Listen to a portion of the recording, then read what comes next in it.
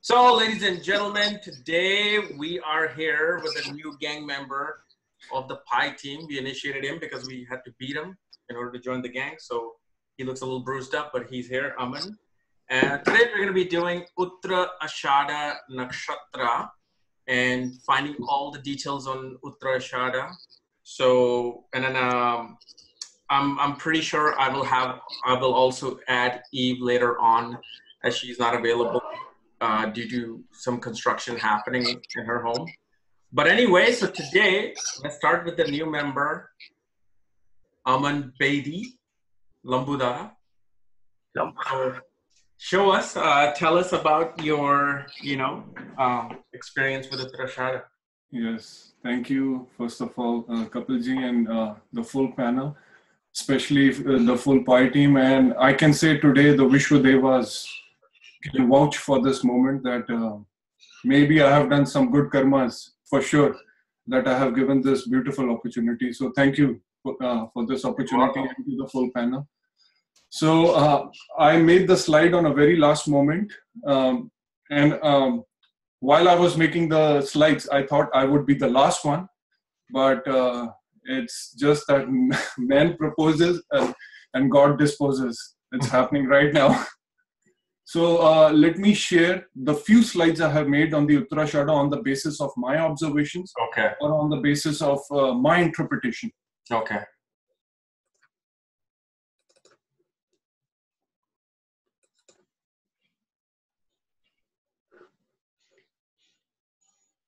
Okay, so can you see my screen, sir? Yes. Okay, so the Uttara Ashada, the universal star, we all know that. So here I have taken some of the traits, also the direction, which I find it very interesting when I was going through my personal notes. See, we all know the ruling planet for this nakshatra is Sun in the Vimshotri Dasha. So the Ashada season, whenever the Ashada seasons come, the Sun marks his journey towards the south node, and which is exactly the direction of this nakshatra as well. So I find it a very good correlation in terms of that. So we all know the deity. Okay, here I have made the edit. So the deity associated with this is Vishwadevas, the universal gods. And the symbol is elephant tusk. And also there is another symbol, the planks of the bed. Animal, we all know, it's male mongoose, so which has in the yoni part, which has no female counterpart, which I'm pretty sure Dr. Pai and the other panel team are going to do the very well justice on the same topic. So the Shakti behind that is the power to grant the unchangeable victory, which is why it is also known as the invincible. Or we can also say they get the as it is the later part after the Purva Ashada. So they get the victory in the later part of their life. That also I have seen in many charts. So deity, as I was mentioning, the Vishwadevas, the universal God, their desired victory can never be lost. That is one of their desire as well with this nakshatra. So this was very interesting while I was accumulating all the points from my personal notes. So great achievements, but through the association and the alliances are done. Just like the, in other words, what we can say is the alliance of the all universal gods, all the 10 Vishwadevas who work for the welfare of this world. So which I find it very interesting. And that's what I have seen, and that's what I'm going to discuss in few of the examples in the later slides. Mm-hmm. And also I was going through, when I was going through in the Bhagavad Gita, it says, Vishwadevas are addressed as it is addressed for group of divine gods, including the Vasus. And Bhishma, we all know, he is one of the Vasus. And the qualities of Bhishma, the natives might some possess, like including the self-control, the restraint, warrior nature. As we all know, Bhishma ji was one of the greatest warrior we had. And the rigidness in the nature. And also the marriage part is always there because of the counter part we have discussed in the animal symbology. So they are very workaholics. I have seen in my observation, very persistent. And just like the symbol of the bed, if they lose their interest, they get very lazy. That also I have seen in Uttara Ashada natives. So the Gana associated with this nakshatra is Manushya, with the Uttara Ashada. So Gana Devta, which are also known as Vishwa Devta, are the caretakers and the well-doers of the human society. That totally matches with the Manushya Gana of this nakshatra. So that also I have seen. They are not biased. They are equal to all the classes, and they see everyone in equality. I have few examples later on in the later slide. So the good example we can take, we all know Abraham Lincoln was one of the most famous president of United States of America. So the Gana Devta, who led America through the American Civil War, again the war which is associated with the Purva Ashada and the Uttara Ashada. So, and he is also known for the abolishment of the slavery. So all the leadership qualities, because we have to see what is the ruling planet, because the ruling planet will also have the qualities or the traits in the particular natives who are having the Uttara Ashada energy in them. Okay. So again, Kapilji, what I have seen inconsistently in charts, especially because one of the Vishwa Devas is also Satya, the truth. That's what I have learned from the Pi team. So if second Lord sitting in the second house with Uttara Ashada, they are the people who will say that, tell me everything, but it has to be truth. That consistently I have seen. If the second Lord is in the second house in Uttara Ashada, Mercury sitting in this nakshatra, great consultant, great advisors, and I would say they are the best advisors out there, because we all know what Mercury is, and especially the energy of Sun coming into this nakshatra, great consultants. So good preachers, leaders, big rank officers, they are very noble, sharp, intellect, kind nature, honest. These are some subtle points. Invincible, just like the universal gods.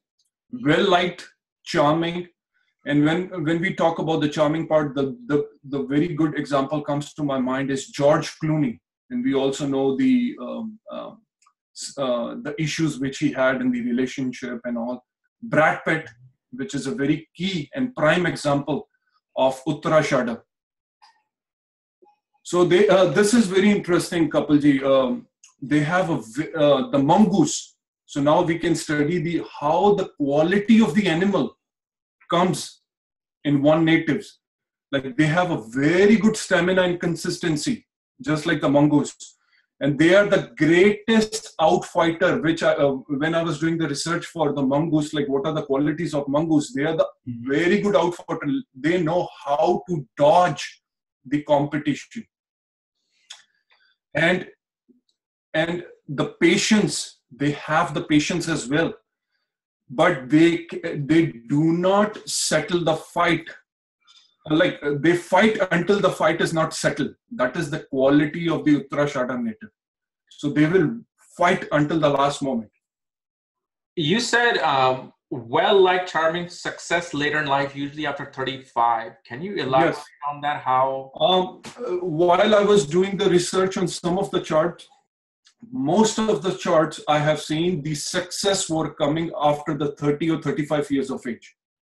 Few examples I can think of is Oprah Winfrey, which is a very good example. Indira Gandhi, which I have mentioned, I think, here in this slide. So Indira Gandhi, the first and only the female Prime Minister of India, married once, who has 2 kids and later got separated. So the leadership qualities of the Vishwa Devas or of the sun, we can see in this nakshatra. George Washington, again, he needs no introduction. The father of the George Bush. You said Lincoln also, correct? Yes, the Lincoln, yes. A lot of saints, priests, popes are also seen in this nakshatra as well. And this is very fascinating, Kapilji. The last president of South Africa, the Frederick Clerk, again, the fighting cause for the equality. This is the very big example for this nakshatra we can take off. So they are the fighter for the cause. So Sunil Gavaskar again, he is a very famous ex-Indian cricketer. And the amount of centuries, the amount of runs he had scored in the Indian Cricket Academy, it is like invincible. But even though the Virat Kohli of the today's Indian cricket captain, he is at another level. So these were some of the examples I have seen, and also what I have seen as compared to the Purvashada. Uttarashada people have less dental problems. Where I have seen very sharply, Purvashada natives have more dental problems. Yes. And again, there is because the Purvashada is the cut part of the trunk of the Lord Ganesha, which is the second deity or one of the deities associated with this nakshatra. But or the another trunk which is associated with the Uttarashada is the complete one. So what I have seen is the Purvashada, they are more prone to the dental problem as compared to the Uttarashada natives, even though they might also have, but that's what I have seen closely. Have you also studied and observed this in the divisional chart nakshatra also, or just the birth chart? No, big time in divisional charts. One of the biggest examples I can give on this is Floyd Mayweather. Okay. Because he's known for he's invincible. Yeah. Invincible. Yeah. If you see his Varga charts, here I have not taken his chart or example. In all the Varga charts, he is very prominent Uttarashada, but not in the D1 chart. Wow. Okay. Okay. In the D1, he is Purvashada, but in all the Varga charts, he is consistent Uttarashada native.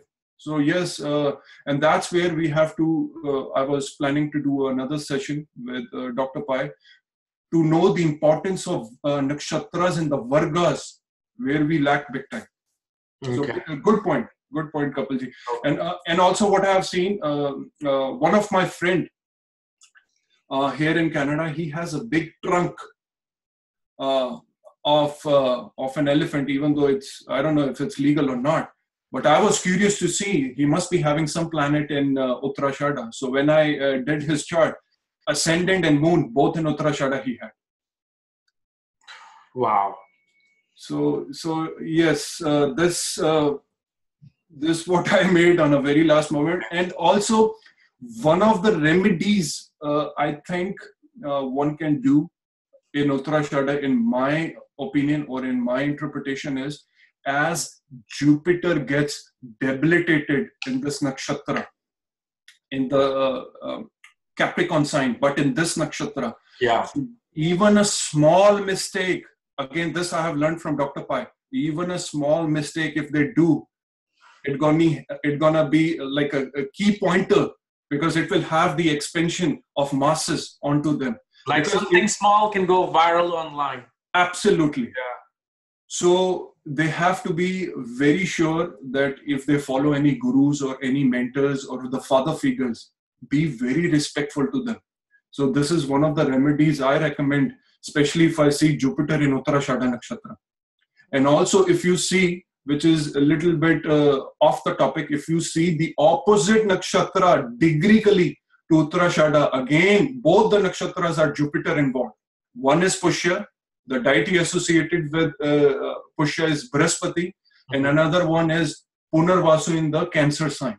So right. Brihaspati is looking at you directly in this nakshatra. Wow, very great observation. So there are many, but on the very last moment, I was only able to draft a few slides on this. Okay, great. So how about who wants to go next? Dr. Pai? Everybody's mute. Okay. Yeah, no, that's okay. You're on mute.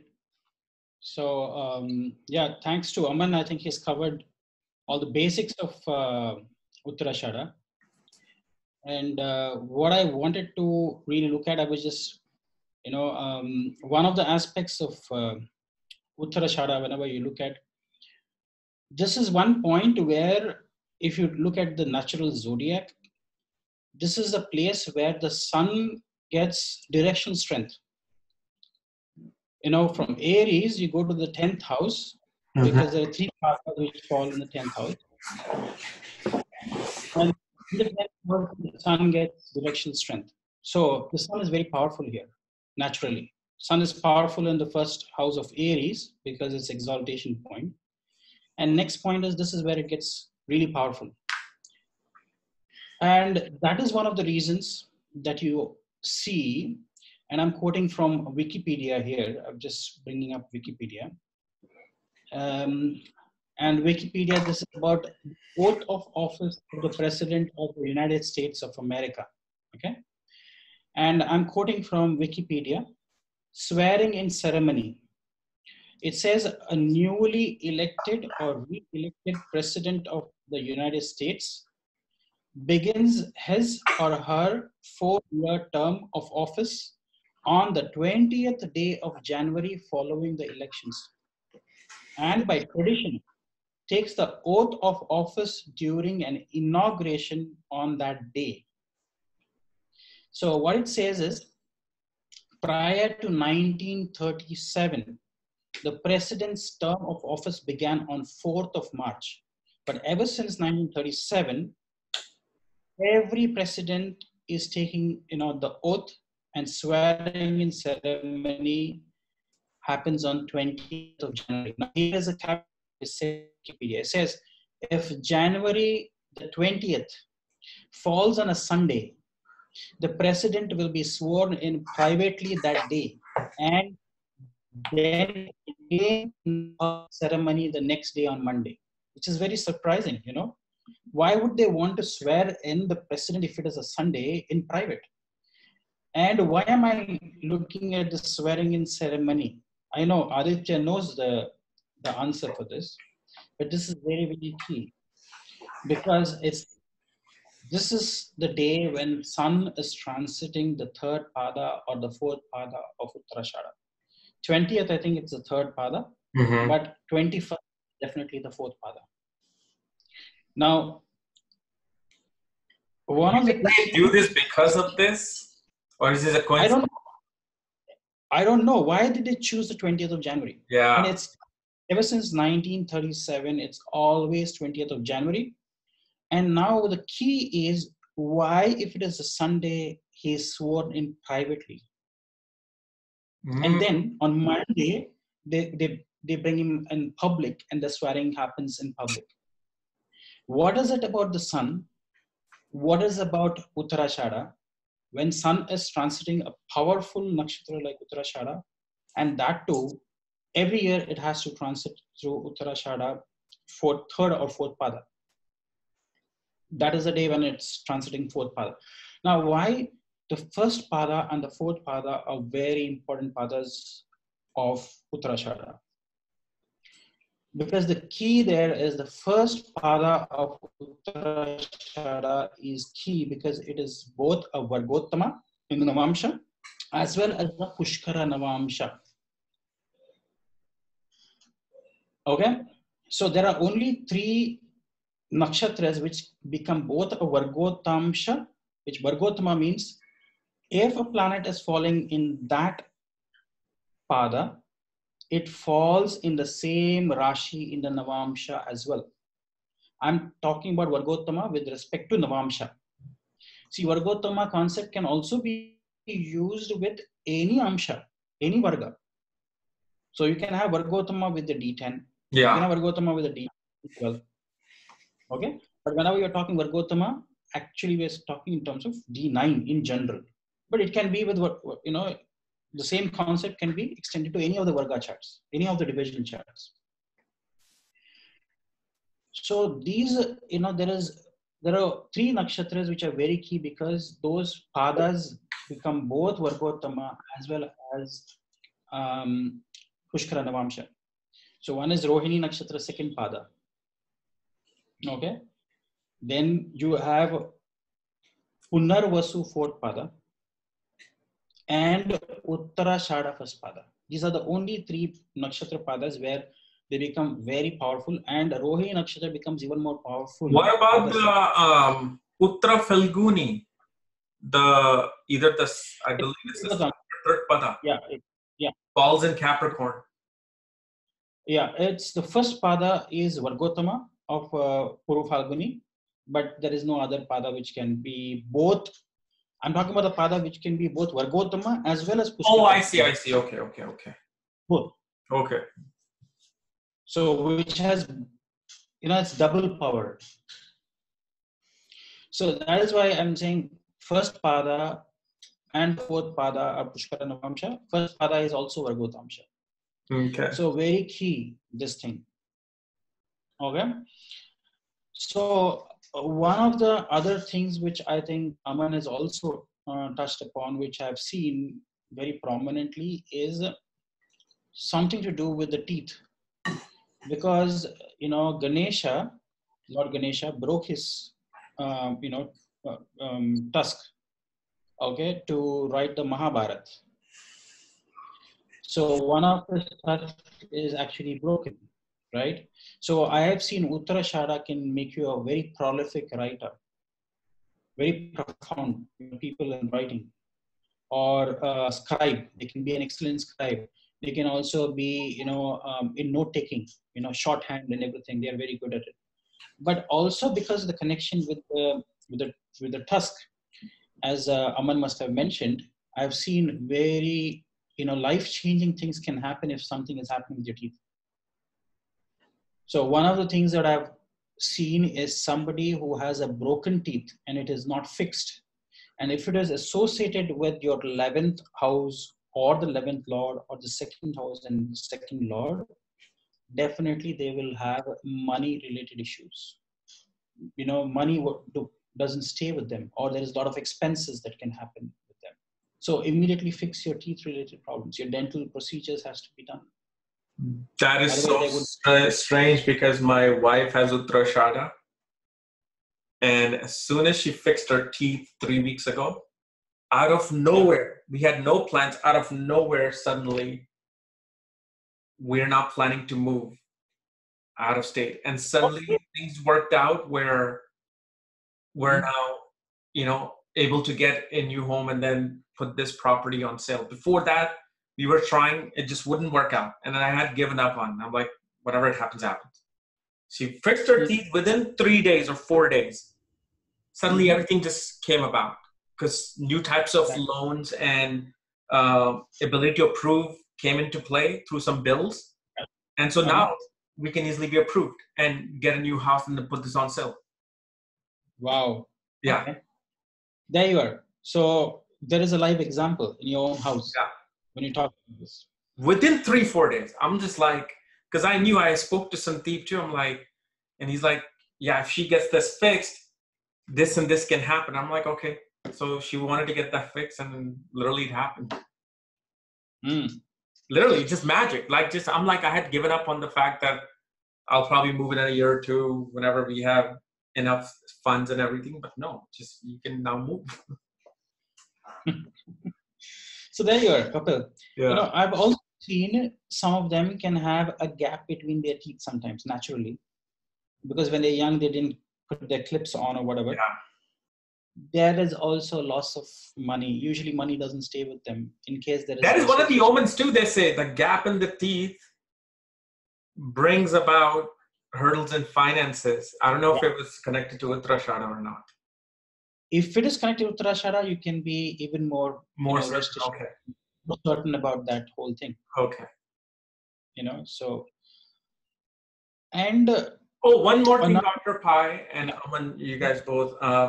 When you see uttara ashada in someone's chart prominent, do they have to run through the dasha of those planets, or will they find victory regardless if that dasha is even 40 years down the line? for me, what I've seen is during the activation based on transits as well, I have seen. Okay. If that antar, pratyantar, or Okay, those mahadasha, will come for sure. Yeah. Okay. yeah. But what you have to know is I use the Tribhagi and it works like a charm for me. I use only Tribhagi. Yeah. Yeah. But when I use Tribhagi, I also use the Tribhagi with looking at the natal chart, and never forget the Kalapurush chart, which means the cosmic man, which is starting from Aries. So from Aries, It where is is it falling? The dasha. falling, yeah, exactly. And in your chart where it is falling, and on top of that, I also put the Tribhagi, and it Okay. gives me very clear indications of what it is. Okay. Very clear. So use these as 3 layers. I use them as 3 layers. So it has given me brilliant results. Now, Uttarashada, also what I have seen is because Uttarashada kind of encapsulates a lot of its predecessors' qualities as well, which means all the previous nakshatras, all those qualities are kind of Vishwe. That was the name given. Vishwa Devas, which means universal gods, the 10 universal gods. And all these 10 universal gods, the qualities are coming from all the various nakshatras. So this is one nakshatra which encapsulates the energy of probably all the other nakshatras behind it, which means this is the 21st nakshatra. So almost 20 nakshatras it encapsulates. That's why it is a very powerful nakshatra. It gives you, invincible victory, unchallengeable victory, right? And let us not forget, this is one part of the zodiac where between, Uttarashada and Shravana nakshatra, that's where Abhijit used to fall, Yeah. That's one of the key points that, maybe Aditya will cover on that. That's one thing. Is it Vega, Aditya? What You you say see is Vega, but I Vega the don't center believe of the this. Lyra. Yeah, they say it Vega. Lyra. Vega or Lyra. Vega is the star, Lyra is the constellation. And the constellation. And what they say is, it was Lord Sri Krishna during Mahabharata. There's a mythology behind it, or it's a folklore, or whatever you can say. The folklore goes that, the Kauravas actually approached Sahadeva. Sahadeva was one of the best known astrologers of that time, and he knew everything about the outcome of the Mahabharata. So Duryodhan actually goes to Sahadeva and he says, when should I start this war so that we become victorious? And here comes the true nature of an astrologer and the duty of an astrologer. Okay, he said, begin the war in Abhijit Nakshatra, when moon is in Abhijit Nakshatra, and when the Abhijit Muhurta is operating during that day, you will definitely be successful. And fortunately, Lord Shri Krishna overhears this conversation between Sahadeva, okay, and Duryodhana. And Sahadeva is on this side. Okay, he's with the Pandavas. He's one of the brothers. But then Krishna runs to him and says, what have you done? Why would you want to tell him, what is the secret of winning a war?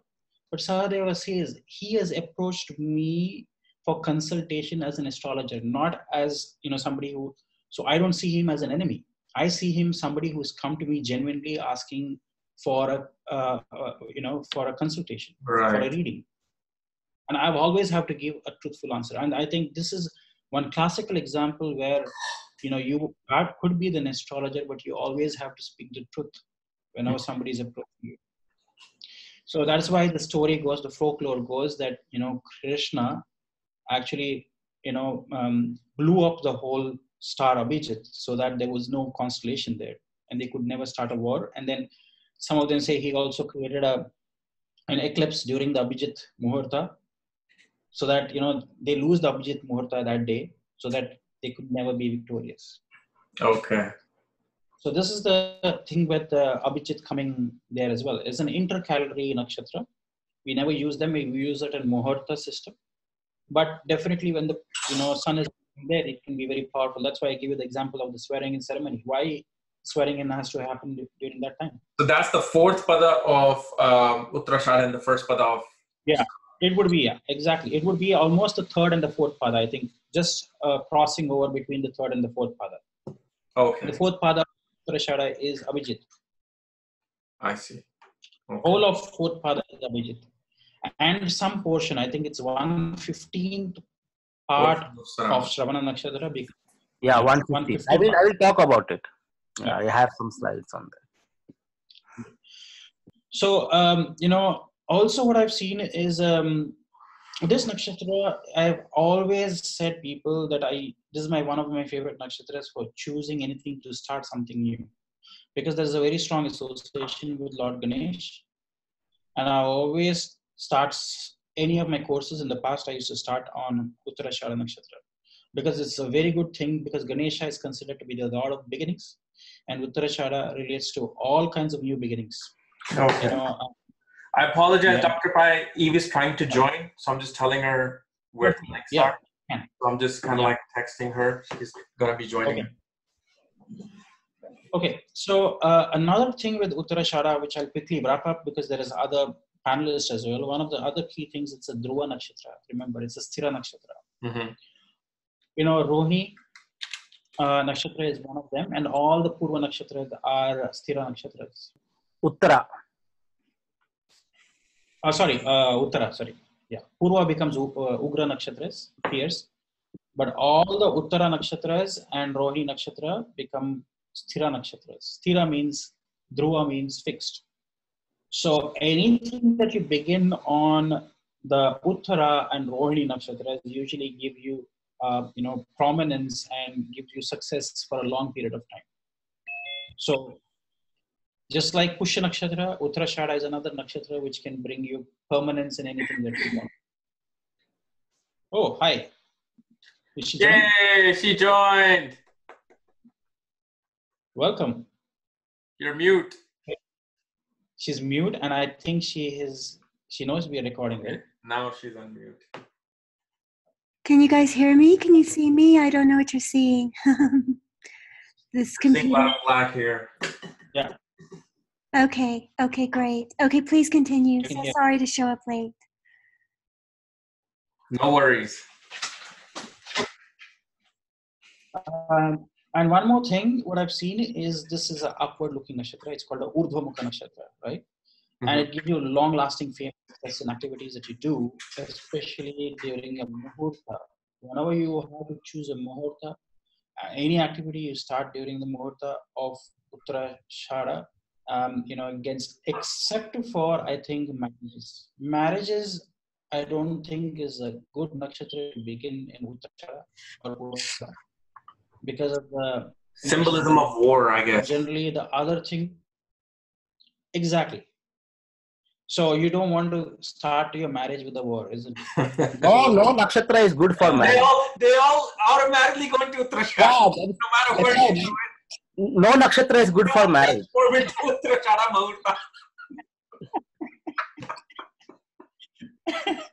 That's the thing. That's the magic. I know. You just spread the entire Uttarashada. 27 stars.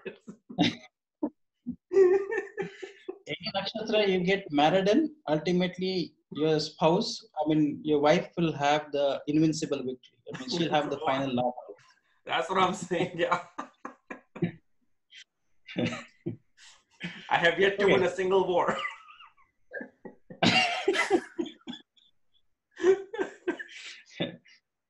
You will know it. Whenever you win the war, you have to assume you lost the war. Right? That's a real victory. Anyway, so let's go back to Uttarashada. Now, Uttarashada is also another secret I tell you about Uttarashada. If Uttarashada nakshatra, the moon transiting Uttarashada, ever falls on a full moon, because Uttarashada is associated with full moon, Purnima. Uh-huh. If it falls, that is a very powerful day. and especially if you want to begin anything when it is a full moon and it's Uttarashada, definitely it's a great day to begin. So 15 Tithi or full moon is, it's usually associated with Uttarashada. Okay.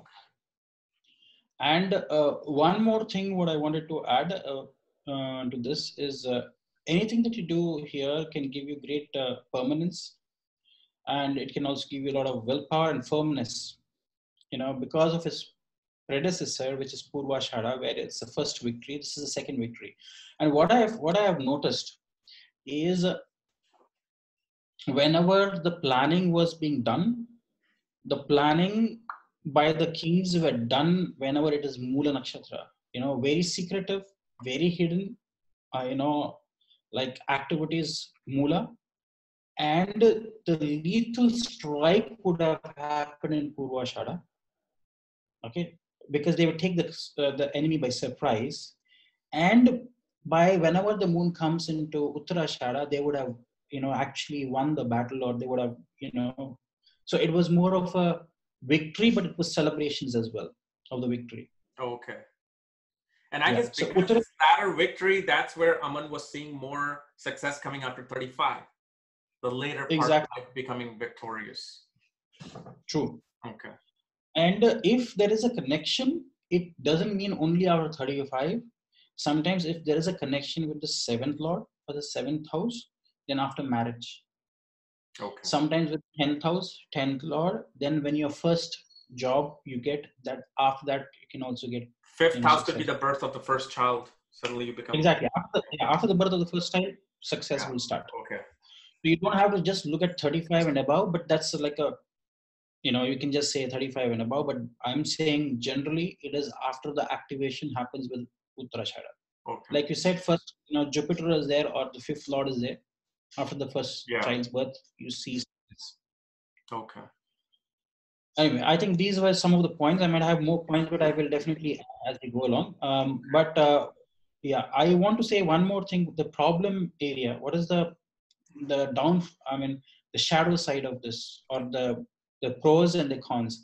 The shadow side of this nakshatra is they have a feeling that I am the king, and I don't care what other people think about me. Okay, there is a huge ego. There is a lot of arrogance as well, because one, for a fact, Uttarashada people are very multi-talented and multi-skilled, so they know that they're better. So whenever they're in an organization, they think the rest of them are donkeys and he's a horse. Okay. The best way to really massage the ego of a Uttarashada is to go and tell him, yes, you are a horse and the rest of them are donkeys. I'm putting the donkeys with you. Let them behave like horses now with you. So what he will do, he takes the leadership, and he will pretend in front of the client that I have got 6 more horses with me, and I'm the 7th horse. Smart. But if you really tell him, if you really don't pay attention to him, he will go to the client and say, look, all of them are donkeys behind me, and I am the only horse here. Mm-hmm. Okay. So what happens in organizations, you actually give them 6 donkeys and 1 horse, and you tell them we're giving you 7 horses. Now you pay us for the 7 horses. Okay. The Uttarashada will actually know he's a horse.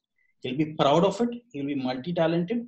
But if you give him a pat on the back and say, I know you're a horse and the rest of them donkeys, but please take care of the other donkeys with you. And then he will really mold the other donkeys to behave like horses in front of a client.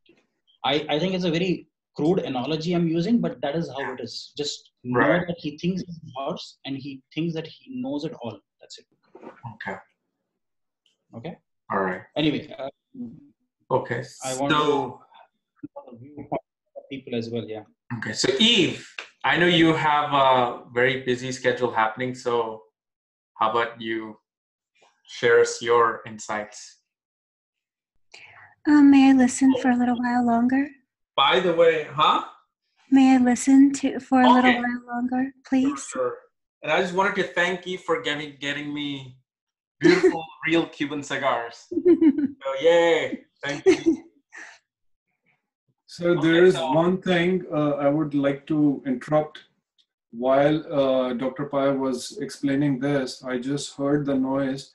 My son was saying that I'm having tooth pains to mama. Wow. Look at the omen. Wow. So I just wanted to mention that. If there is any connection with your in your chart or your son's chart with either the 9th house or the 5th house, then I think you better get him a dental treatment immediately. No, I think his tooth is coming out. So because of that. No, I understand, but I'm saying if there is a connection in your son's chart or in your chart with uttara, then you have to really. Okay, when you said this was another omen, okay, the omen was, he said, look, I've got what I've got, look here, what I've got is Cuban cigars, okay. Instantly, I got the idea of Fidel Castro. Very strong Uttarashara. Okay. I'll tell you some of the things, okay? Uttarashara, multiple partners. Okay, if you really read about Fidel Castro, you can't probably count. Okay, second thing, longest serving dictator, one of the longest serving dictators of the world. Okay, lived a very long life. He always had a cigar in his hand. Cigar is Uttarashara, very strong. Really? With Swati, of course. If there is some connection with Swati and Uttarashara, because so you want to know something? Yeah. I'm right now in the dasha of a planet who is in Uttarashara. There you go. And that's why you're only when that planet started, I started loving cigars for no exactly. That's what I'm saying. Cigars is, but of course, you need to have another connection as well with a Rahu nakshatra or anything. But I'm just saying, cigars is very, very. So just take the example of Fidel Castro. You will know Uttarashara completely. The Cuban dictator, one of the longest serving. Yes. You'll never see a picture of him without a cigar in his hand. Exactly, yeah. And multiple partners in his life. So this summarizes Uttarashara for you. Okay. Who would like to go next? Sandeep, Togi? There is no choice. Each and later, Sandeep and Togi are remaining. Sandeep goes last. Who is the next? Logic. Logic. So, mathematical logic. I think, yeah, Togi is going for sure. So no. What, man? How are you all? We're great, Professor. Okay, good. Did you do your homework? Yes, sir. Okay, good. Okay, Uttarashara. Where is my presentation? As usual, I'm a presentation style guy. It's a Sunday, the day of sun, discussing about Uttarashara, the nakshatra of sun. Oh, that's true. I didn't even realize that. Yeah. And I'm living in a temporary home where internet is very unstable. Sometimes it goes, sometimes it comes. I don't know. But if it goes, just let me know. I can repeat it again. It's very unstable until I get my new place, which will be in few days. Okay. So let me know about it because it's very unstable. It's fine right now. Okay. Yeah. Sometimes it's fine, and then suddenly it will, for 30 seconds and all, it will be having an issue. Okay, great. I think Dr. Pai and Raman has already mentioned about some key concepts of Uttarashara, and here some brainstorming session where I'll be having some quizzes and all for you, and you have to answer those. Uh-oh. If you don't answer, that's all. You have to pay me $100 fine. So be ready. I'd rather pay the fine. So Uttarashara nakshatra lies in from Sagittarius 26 degrees 40 minutes to Capricorn 10 degrees. Remember, it's a half.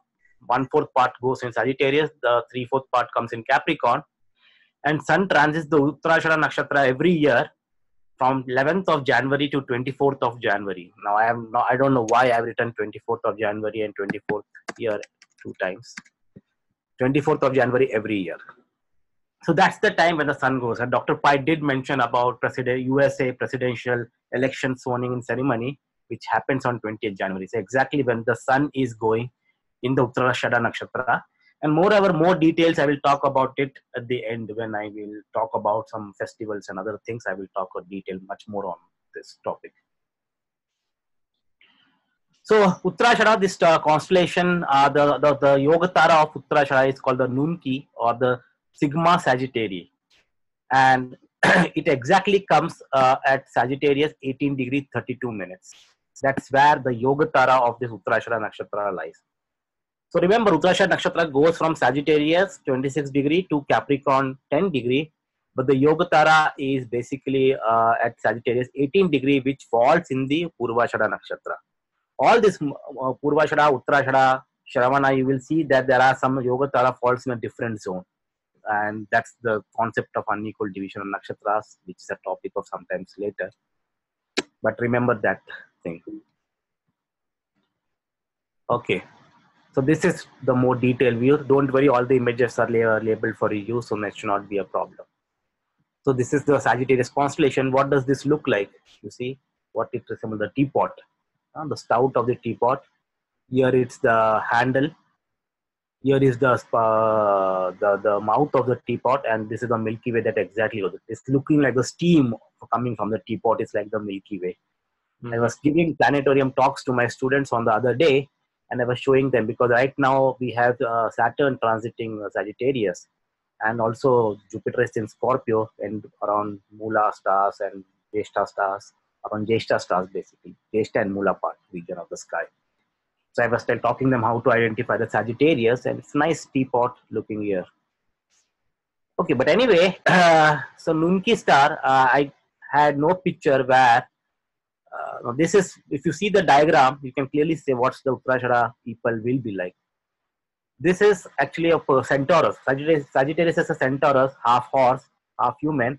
And then human is basically holding the arrow and finally trying to lose it. This is the base. This is the head of the arrow. This is one hand of the person, and this is the other hand, this Nunki. So it basically is shooting the arrow, and then this behind back hand is basically where the Sagittarius, Uttarashada star nakshatra Yogatara lies. Okay. So what can you think? What can be the, so with this image, what are the different attributes you can connect with Uttarashada nakshatra? Hunter, war. Hunter, war, goal oriented.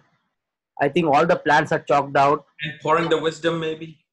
Yeah, absolutely. Like he knows the plan. It's just like the last step. The last step is to release the hand, and then the arrow goes hit the target.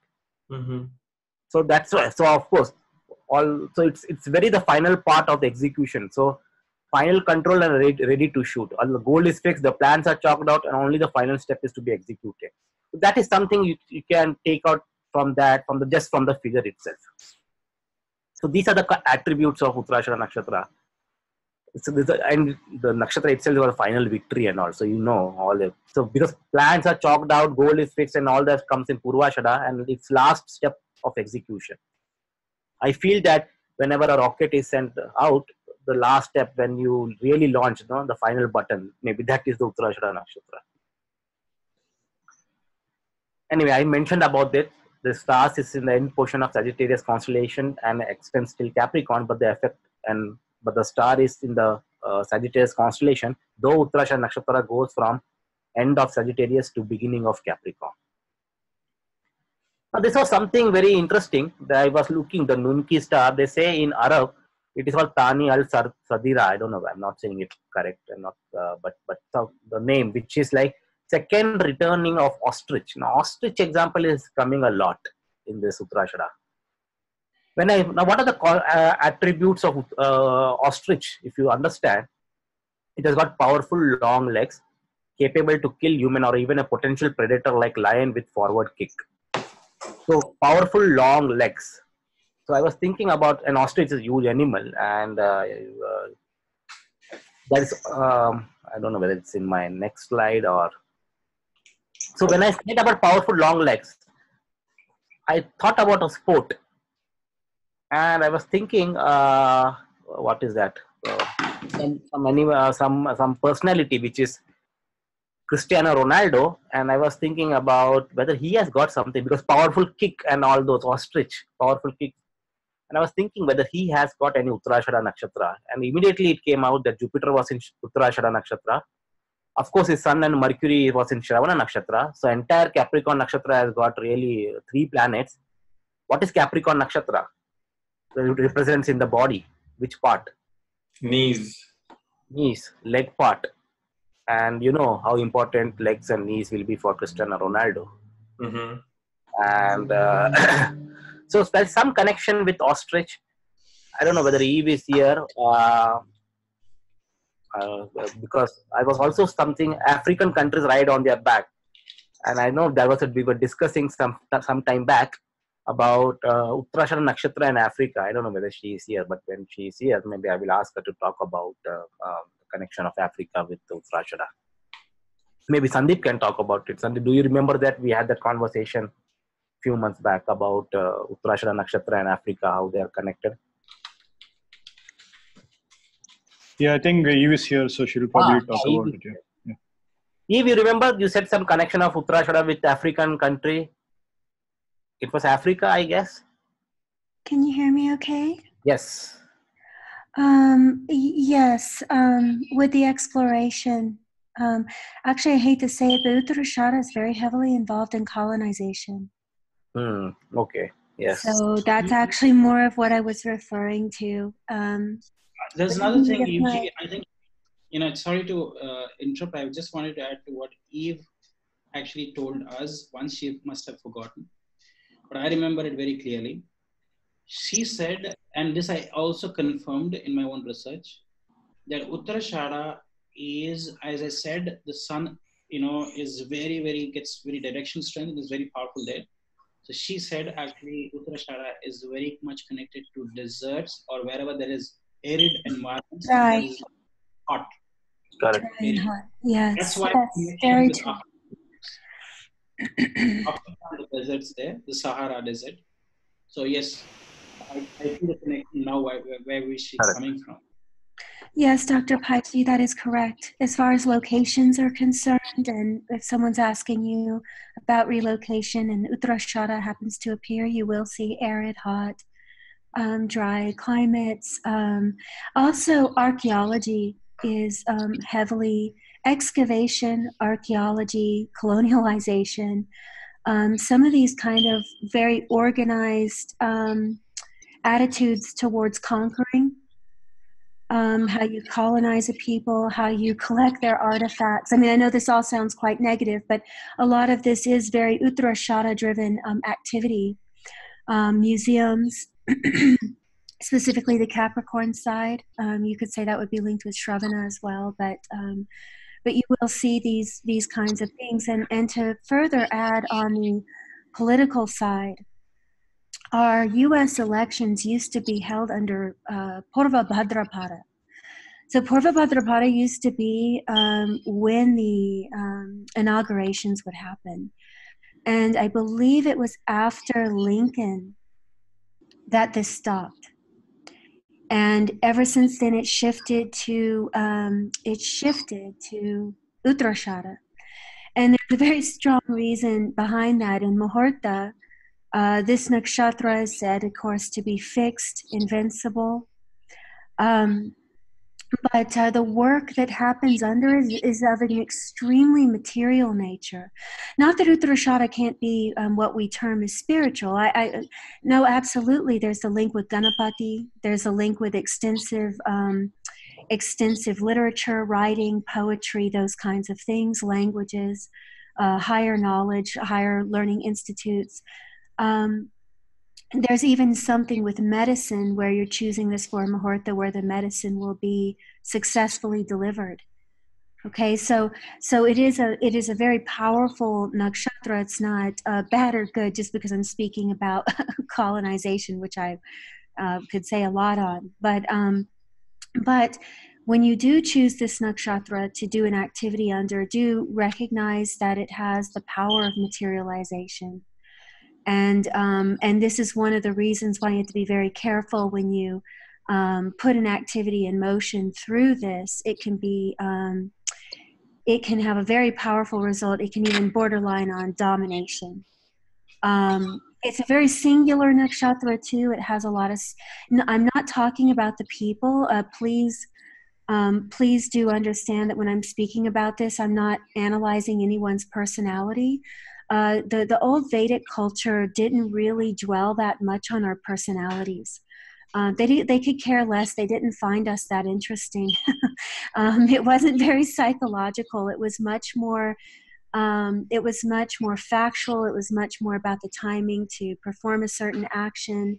It was more utilitarian, to be honest.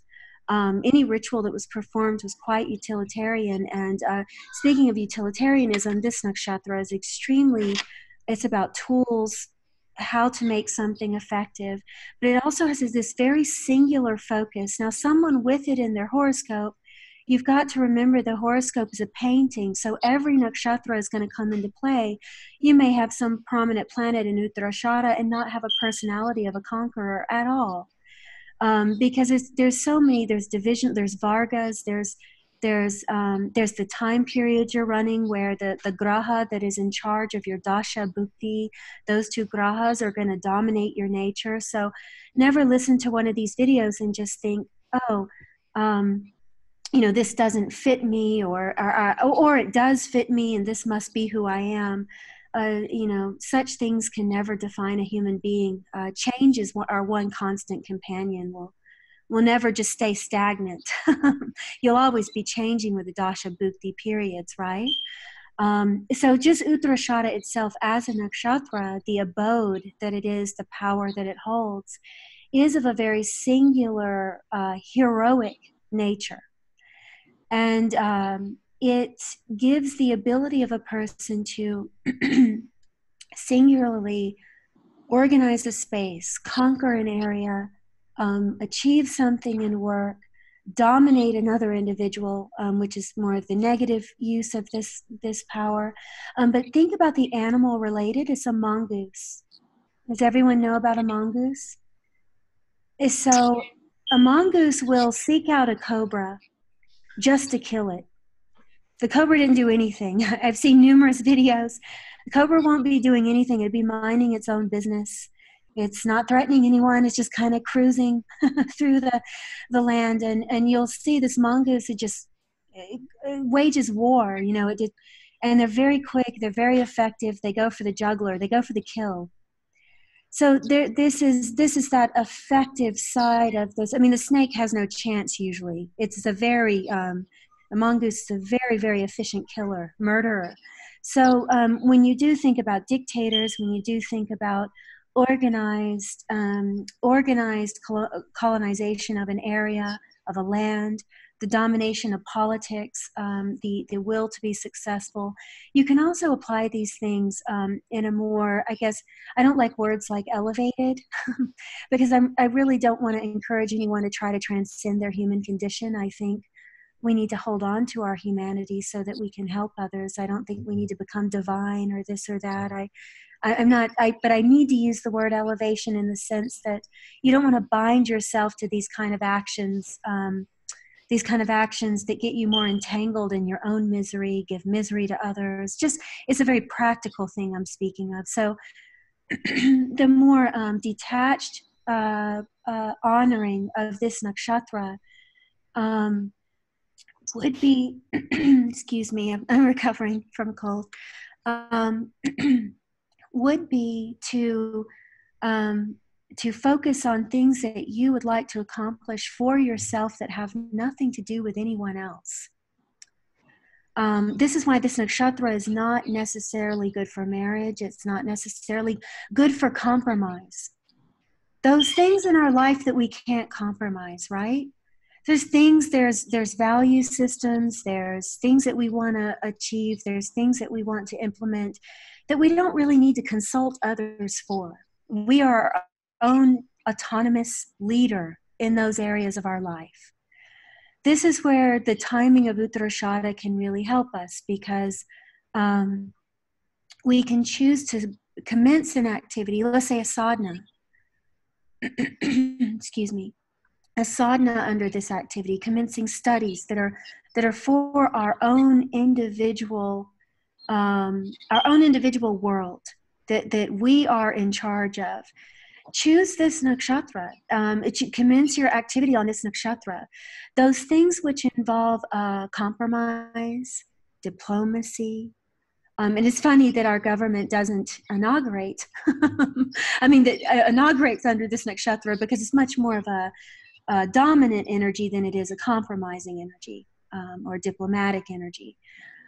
Is highly intelligent. So anyone highly intelligent has the knowledge of diplomacy, but this nakshatra is not where that energy lives. This is where Jupiter debilitates, right? You guys know how I feel about debilitation. I think the whole terminology is messed up and all of that. So I don't want to further the belief that Jupiter's going to perform badly here. But what I will say is that Jupiter's nature, his diplomacy, his ability to compromise, his ability to consider others, where Pushya, Cancer, the heart of Cancer, you get emotional intelligence there, you get a deeper patience, you get almost the love of a mother there, which a real politician should perhaps adopt, loving the people as their children. When you get into Uttarashada, it's definitely much more singular. So this is where you get the tricky side. Doesn't mean Jupiter's going to perform badly there at all. He can be even quite political, but he'll be a little more ambitious. And once again, I'm not talking about the personality of the individual. You have to consider everything in the chart. But Jupiter himself may operate just a little bit more out of ambition than he will out of concern for the welfare of others. So it's just that little subtle difference. But we all have a need for autonomous existence, for individualism. Even if we're married, that area that we don't have to explain ourselves to anyone, that we don't have to compromise. And in this instance, invoking the energies available in this nakshatra, calling them into your, commencing an activity that you would like to be successful, that is self-oriented, you could not pick a better nakshatra. Now, here's another thing. Definitely look at Tarabala. When you're considering Muhurta, when you're considering commencing any kind of activity, whatever it is, some nakshatras that are auspicious for certain activities may be inauspicious for you as an individual. So you want to check that, and you want to choose the next best fixed singular nakshatra for that activity. Most of the time, if Uttarashada is bad for you in Tarabala, all of the sun nakshatras are going to be negative. So this is, you want to pick a different graha.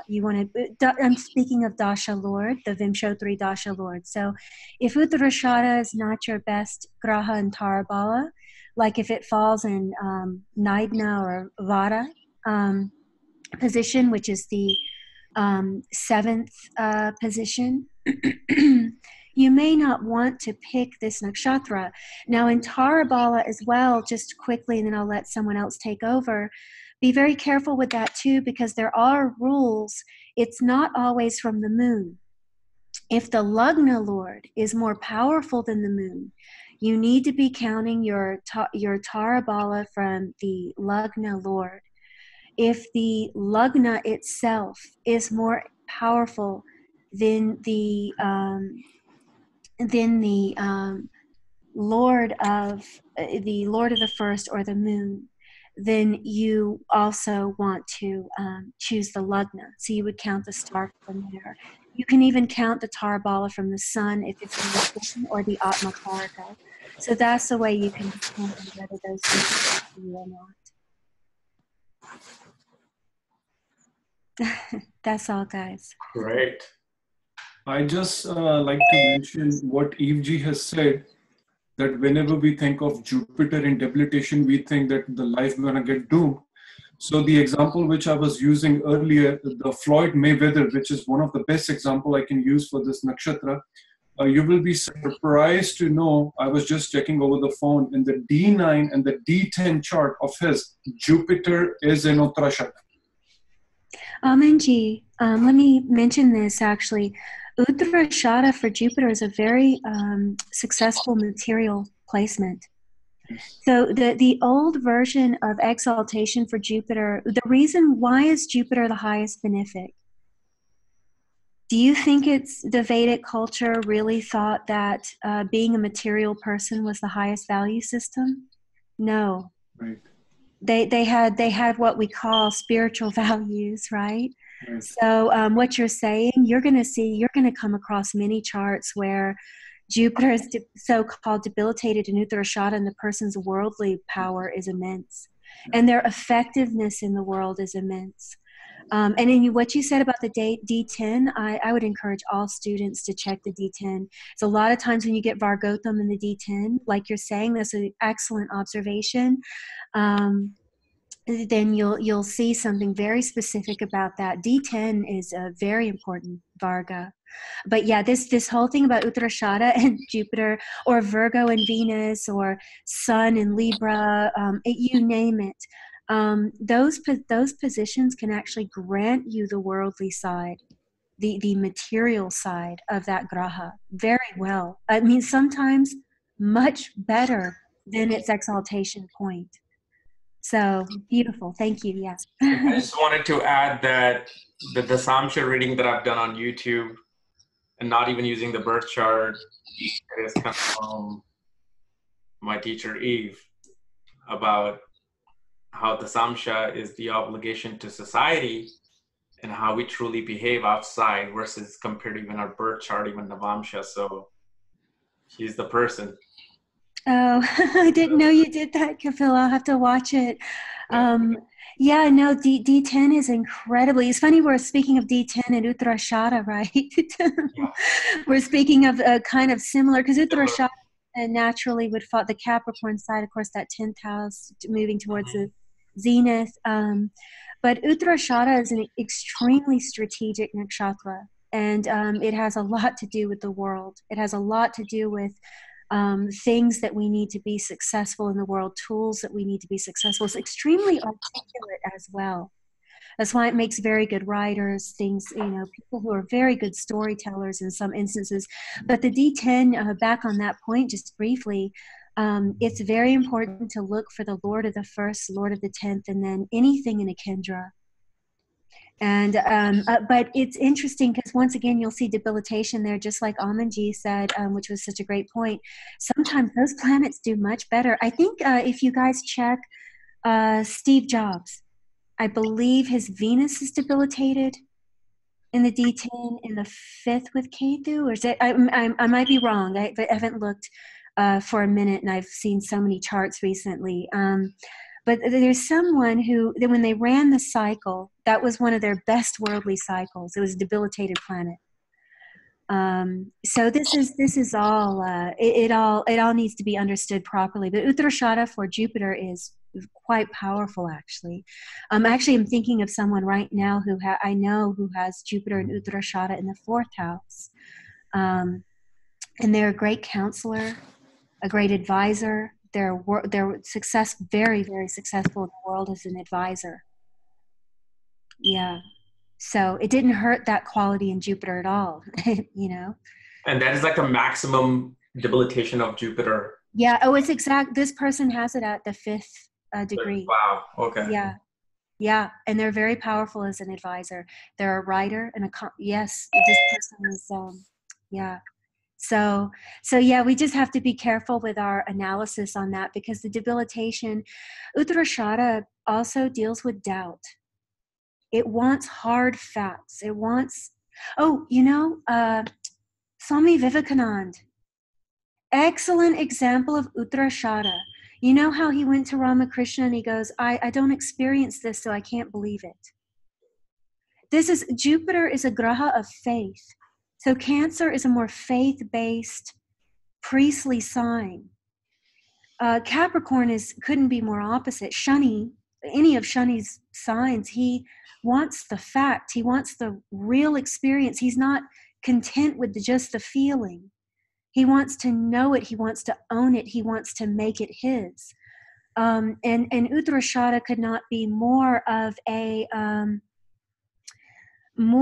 that kind of force. So Swami Vivekananda, one of the most celebrated saints that we know today, is a heavy Uttarashada individual. So he's an excellent example. He was quite autonomous, meaning that he had his own way of doing things, very powerful speaker, very influential, and very honest, I would say, about his doubt.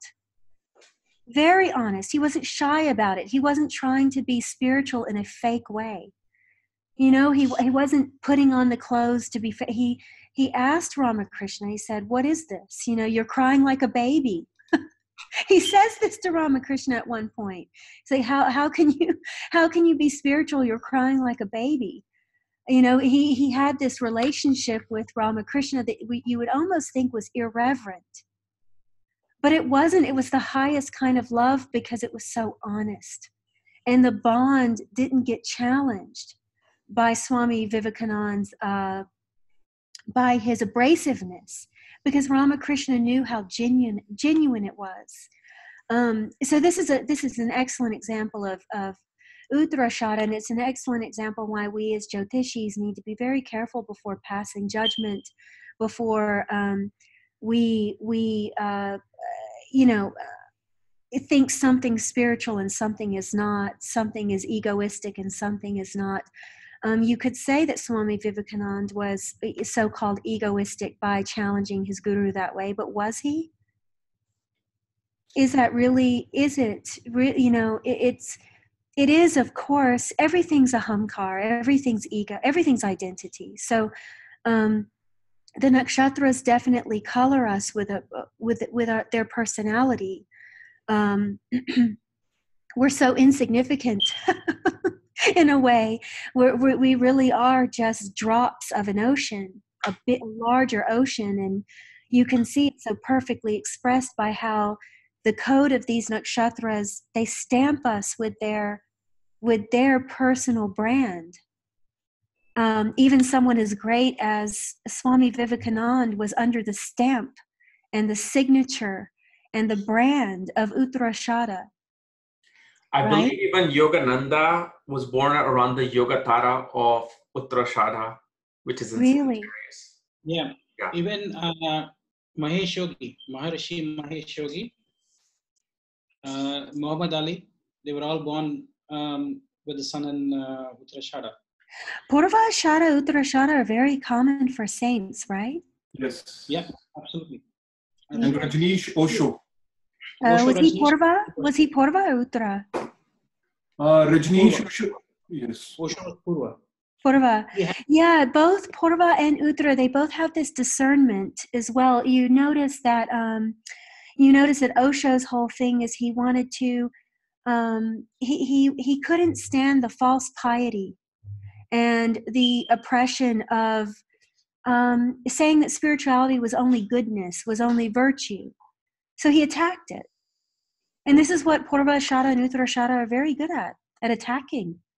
So there's a place for, a real saint is going to lose all their modesty. They're going to lose all their care for what other people think.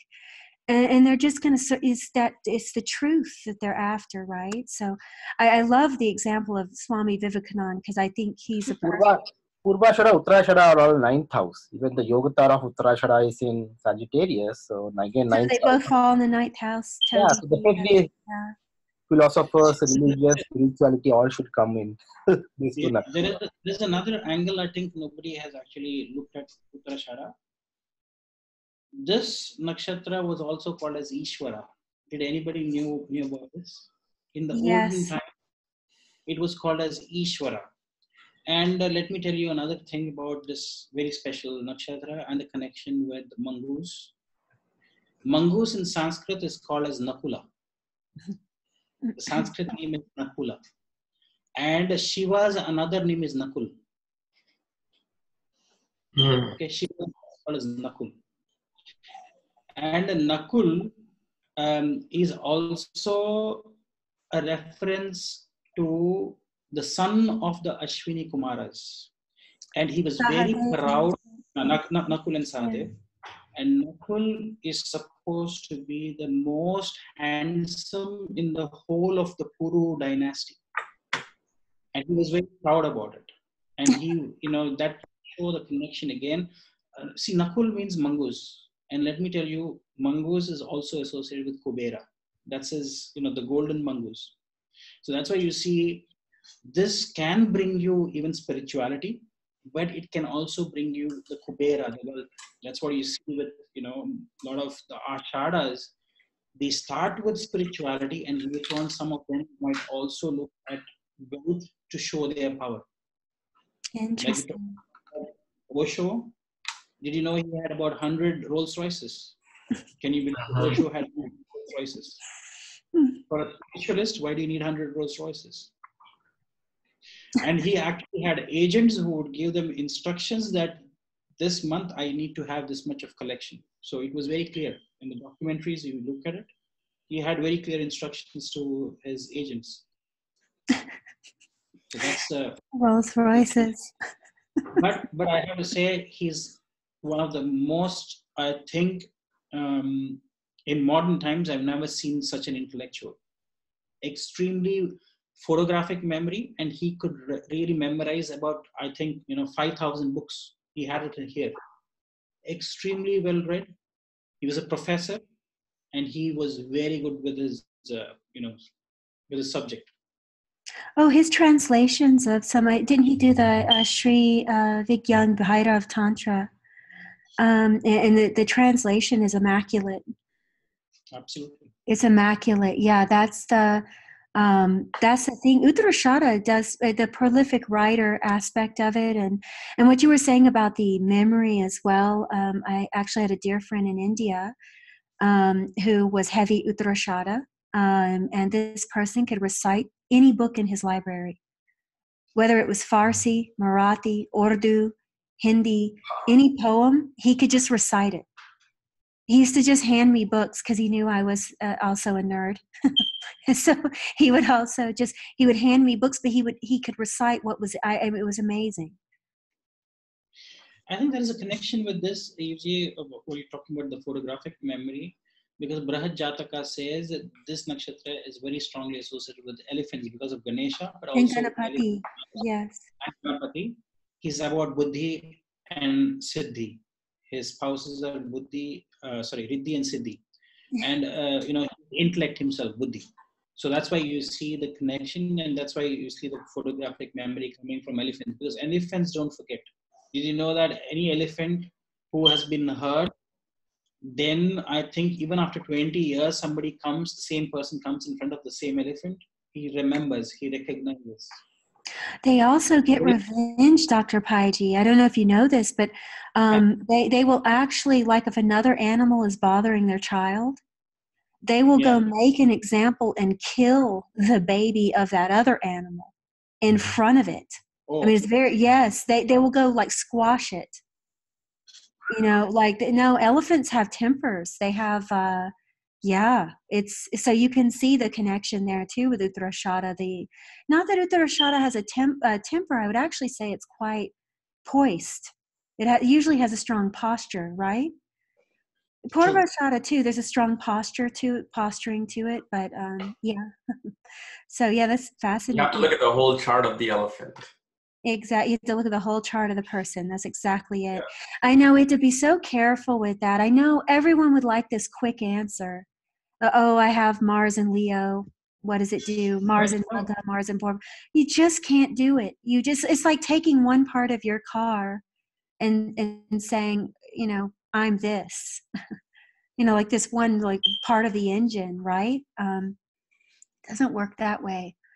But if just to add to when you're talking about elephants, I've also seen the same trait with Bharanis. They never forget what they were hurt. Yes. Revati, Bharani, both elephants. And so even after many years, they remember what happened and they will never forgive. It's very difficult for a Bharani and a Revati. Revatis are still forgiving because the last nakshatra, it's a Pisces kind of too, it's moksha. But really, Bharanis, you can never. If you remember, I had that elephant statue right there, or the painting. Whenever I had that painting on, I felt so lethargic and heavy. And as soon as I removed the painting, my lethargicness just went away. I felt heavy. Like in the middle of the day, I would just feel like just sleeping all day. And then I'm like, you know what? It must not be the right energy for you, Kapiel. When I removed it, it was just like, I took a breather. Yes.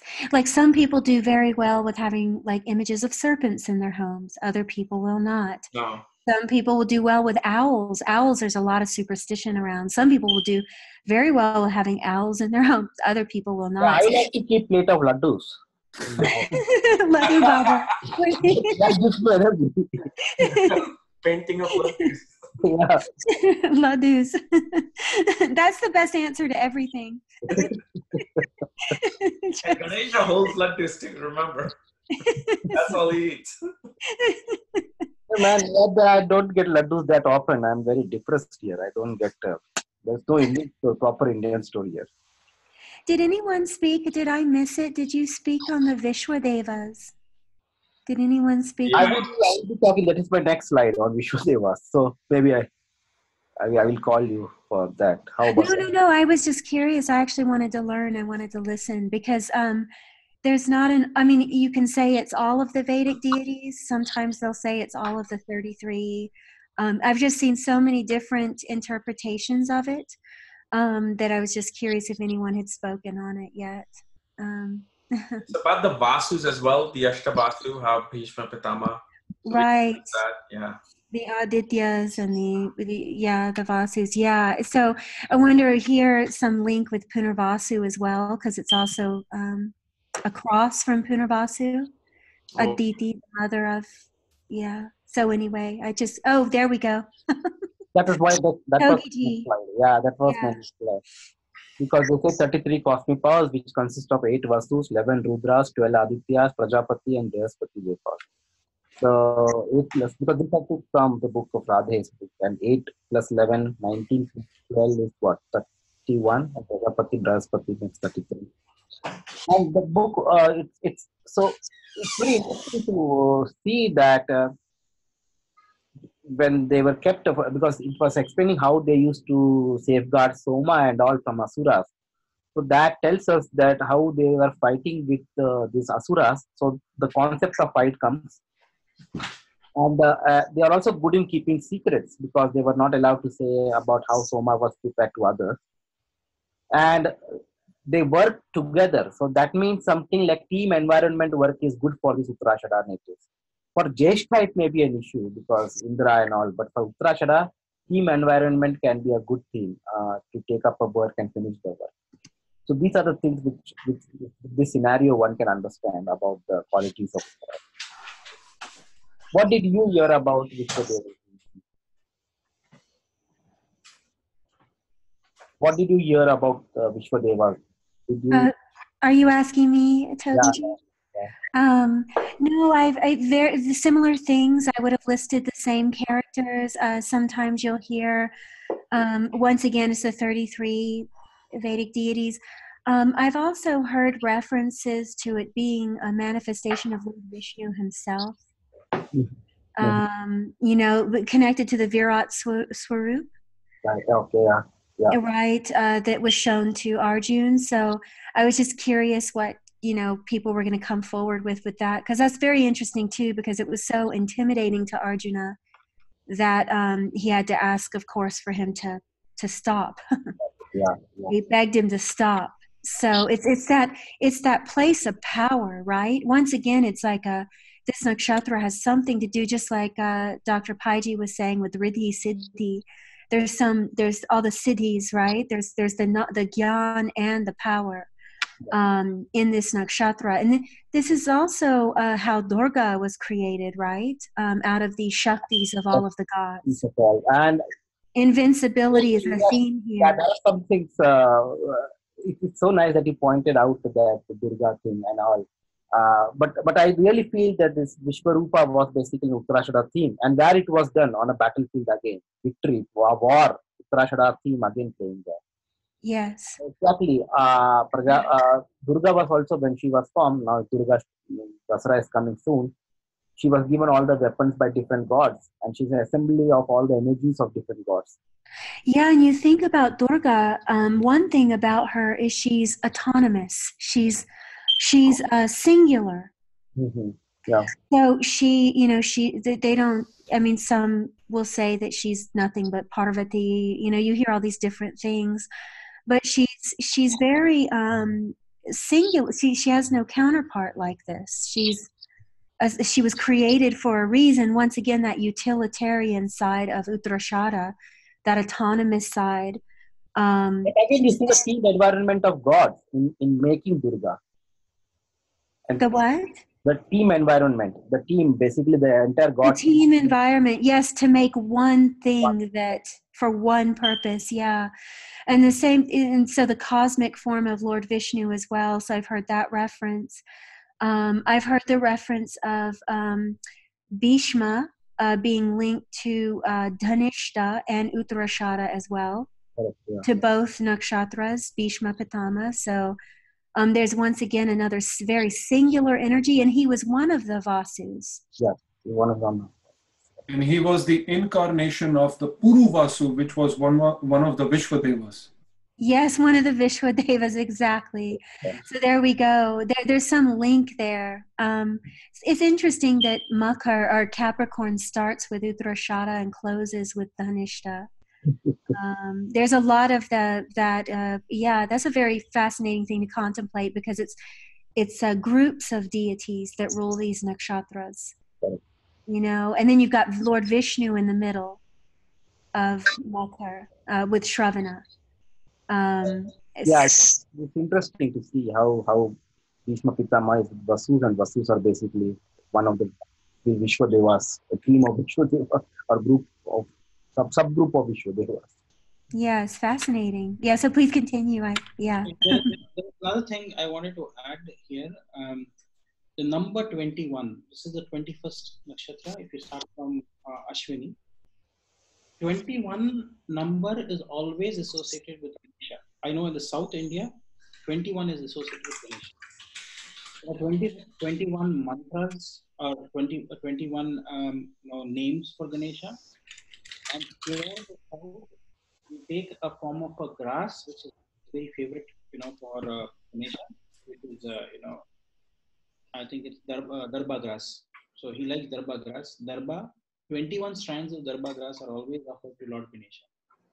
So the number 21 is very sacred for Lord Ganesha.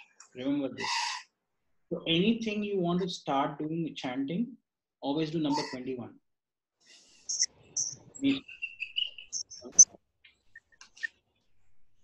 Right. Okay. Kapiel, what were you just laughing at? You look mischievous. Yeah, Kapiel is doing some mischief. There's some mischief happening. So maybe Aditya, there's some definitely mischief might be happening. Yeah, what happened? Some mischief is brewing. Oh no. What is it? Yeah, Aditya, why don't you continue and finish your slides, Aditya? Why don't you continue and finish your slides? Yeah. Do not do mischief in front of professors. Come on. Pay attention here. Full attention. I need your full attention. Who is this mischievous guy? Put him in the last bench. Okay, I think Amanji also mentioned about this Uttarashada theme about the stars, universe star, foundation of a strength. Again, we see all the themes of winning and fighting and all those, which I won't just go. And then one of the, of course, Purusharth is Moksha, Ganai, Shakti, again fighting Trimurti, Shiva, animal is Mongoose with no pair. This only nakshatra has got an animal with no pair. So we were talking about marriage, which I think we discussed this in the initial part when Aman was talking about marriage issues and all those, Mongoose and other things. Tree, jackfruit. Now, when I said jackfruit, have you ever seen a jackfruit with its outer peel removed? Yes, big time. Yeah. So, how is the? How are the? Lot of it. Lot of them. Again, like 100 of them. Yes, it looks like team basically again forming. So I also always felt that it's a group of the kernel, yellow colored fruit. Symbols, elephant, star. So because jackfruit is a tree for the Uttarashada nakshatra. The planetary rulers, as I said, I always do this in every nakshatra, Rashi Lord, Nakshatra Lord, Navamsha Lord. The first pada comes in Sagittarius, so hence the Rashi Lord is Jupiter. The Nakshatra Lord is all Sun, as per Vimshottari. The Navamsha Lord is again basically Sagittarius, so it becomes Jupiter. So if you do this first pada, second pada, third pada, and fourth pada, you will see that and then take a collective decision. It's all planets of Jupiter, Saturn, and Sun coming again and again. And all are three major planets. Sun, Saturn, Jupiter. Sun can be what? Political, administration, rulership, management. Jupiter is political, knowledge, guru gyan. Saturn is discipline, long-term goal-oriented, patient. So if you take the essence of Jupiter, Sun, Saturn, you may get some theme of Uttarashada Nakshatra. Basically what it is. So always analyzing this Rashi Lord, Nakshatra Lord, Navamsha Lord, you can talk a lot about the Nakshatra itself. And I think Dr. Pai mentioned this, even I had this in a slide where these people I have seen, there was one close friend of mine who was heavily Uttarashada, and always his dialogue will be live life like a king size. He was one of my roommate back when I was doing my PhD. So he'll always talk about this, live life like a king size. And Dr. Pai was saying about that, correct? They will think about king and all those. Exactly, this was his words. I just remember him when I was making the presentation. Of course, this presentation was made 2 days back. Dr. Pai just mentioned it. It's correct about the think themselves as a king. Positives, negatives, both, which Dr. Pai did mention about how donkeys and he will be thinking that he is the leader. Exactly those things will be there. Everything. I think this also point was mentioned. Of course, the first pada is Pushkara Navamsha and Vargottama. The fourth pada is Pushkara Navamsha. The second pada is Vargottama. So you will see that Uttarashada, all the padas are first, second, and fourth are some special padas. And hence this nakshatra becomes very important for any activity and other things. I'm just basically going through in a very speed because I want to come to this festival part. So we all know about Ganesh Chaturthi and it is celebrated in the month of August and September. But in Maharashtra and Goa, Ganesh Chaturthi, one more time the Ganesh Chaturthi is celebrated, and that is in the month of January. It is called Magha Ganesh Jayanti. And it is, of course, connect the theme of Uttarashada elephant stuff with Ganapati, and Ganapati came many times today in our discussion too. And of course, they don't celebrate it for like 10 days as normally people do, but they celebrate for 1 or 2 days. They bring the Ganapati idol and then do the puja and all. It's in the Magha month. It's in the January month. Okay. And you can see there's a theme of Ganesha with Uttarashada Nakshatra again with the festival. I think many people may not know this because I don't know in other parts they do celebrate or not, but in Maharashtra it's 2 times. One is in August, which is the grand 10-day, but other time it's also in January time when they bring Ganapati. Makar Sankranti is another festival. We all know Sun enters Makara Rashi on 14 January. That I need not say. This was given USA presidential inauguration date. So again, I had this point which was we discussed. Sir, sorry to interrupt on the Makar Sankranti. I would like to mention one thing before I forget. I remember Sanjay Rath ji. I was watching his video a few years back. I don't remember the full thing, but what I can see from my notes is, as you have mentioned, the sun, whenever the sun transits the Makar Sankranti, it says the Jagannath connection here. The Jagannath, Mahaprabhu wears the Makra Chula on his forehead. It's also connected with the Abhijit thing as well, because later on where Lord Jagannath ji gave him the Upadhi on his forehead. Oh, okay. There's another connection of Makra Chula he wears when sun enters Makar Sankranti, sun enters Makar Rashi. Yes. Okay. This what Sanjay ji has mentioned with more subtle points in one of his presentation. Oh, interesting. Good point. Thank you. Thanks, Aman. Okay. So again, I think we had a huge discussion on this USA presidential midterm. So now it's quiz time. Students, be prepared for the quiz time now. Otherwise, $100 fine. If you are not there, I said if you are not going to answer any properly, $100 fine will be imposed. She's already. I'll give you $100 worth of laddus. You can have all the laddus. All the laddus. Okay, laddus also makes sense. All the laddus. So what will be the answer of this? I'm having a hard time reading it on my. So what can you read the question, Aditya? I understand. For the audience also. Of Uttarashada Nakshatra, can you figure which Hindu festival is celebrated when moon is in the Uttarashada Nakshatra? Understand the theme of Uttarashada and come up with a famous Hindu festival. I'll say Vijayadashmi probably. Vijayadashmi. Any other answers? Think about it. And I will come because my battery is dying. Yeah, I think there's something to do with batteries as well. I was just putting my batteries as well. So, If you stop sharing your screen, it'll preserve your battery a little longer. No worries. I just Okay. start here. Yeah, Sandeep, you are correct. You get a pack of laddus maybe. I won't give it. The theme of 5 final victories, Sunny in the Hasta Nakshatra, and the exact answer is Vijayadashmi. You can see the theme how Dasara comes in every. It's celebrated when the moon is in the Uttarashada and the sun is in the Hasta Nakshatra. So the theme of fight again, the festival There's theme. Durga. Yeah. Durga, there's yes. As you said, that's why I didn't say anything because I had a slide later where I was talking about Durga, and which we mentioned about how she was an assemble of all the energies of all gods. Yes. Other thing which is about Guru Purnima, because Guru Purnima comes in the Ashada month every time, and moon is in the Ashada Nakshatra on a Guru Purnima. Actually, this slide I just made when Dr. Pai was talking about Uttarashada and other things. And you can see this is another festival when moon is in Uttarashada Nakshatra, you celebrate. Because why Guru? Guru is what? Again, 9th house. So you see the theme of 9th house coming in the picture. Sagittarius, 9th house, which we are talking on Uttarashada, natural 9th house. What is natural 9th house? Also for Guru. And I thought maybe if I'm talking about Uttarashada Nakshatra, I have to talk about Abhijit because last part of Uttarashada Nakshatra is Abhijit. So some few slides I made for Abhijit Nakshatra. Abhijit Nakshatra is another very powerful Nakshatra. And then they say the last pada of Uttarashada and 1/15th of Shravana Nakshatra. They form Abhijit Nakshatra. So Capricorn 6 degree 40 minutes to Capricorn 10 degree 53 minutes is Abhijit Nakshatra. So that part is very powerful. And it is called Abhijit Nakshatra. And remember, now people are always confused with Abhijit Nakshatra and Abhijit Muhurta. Abhijit Muhurta is the local noon, and Muhurt is nothing but a duration of 48 minutes. In Sanskrit is called as Muhurt.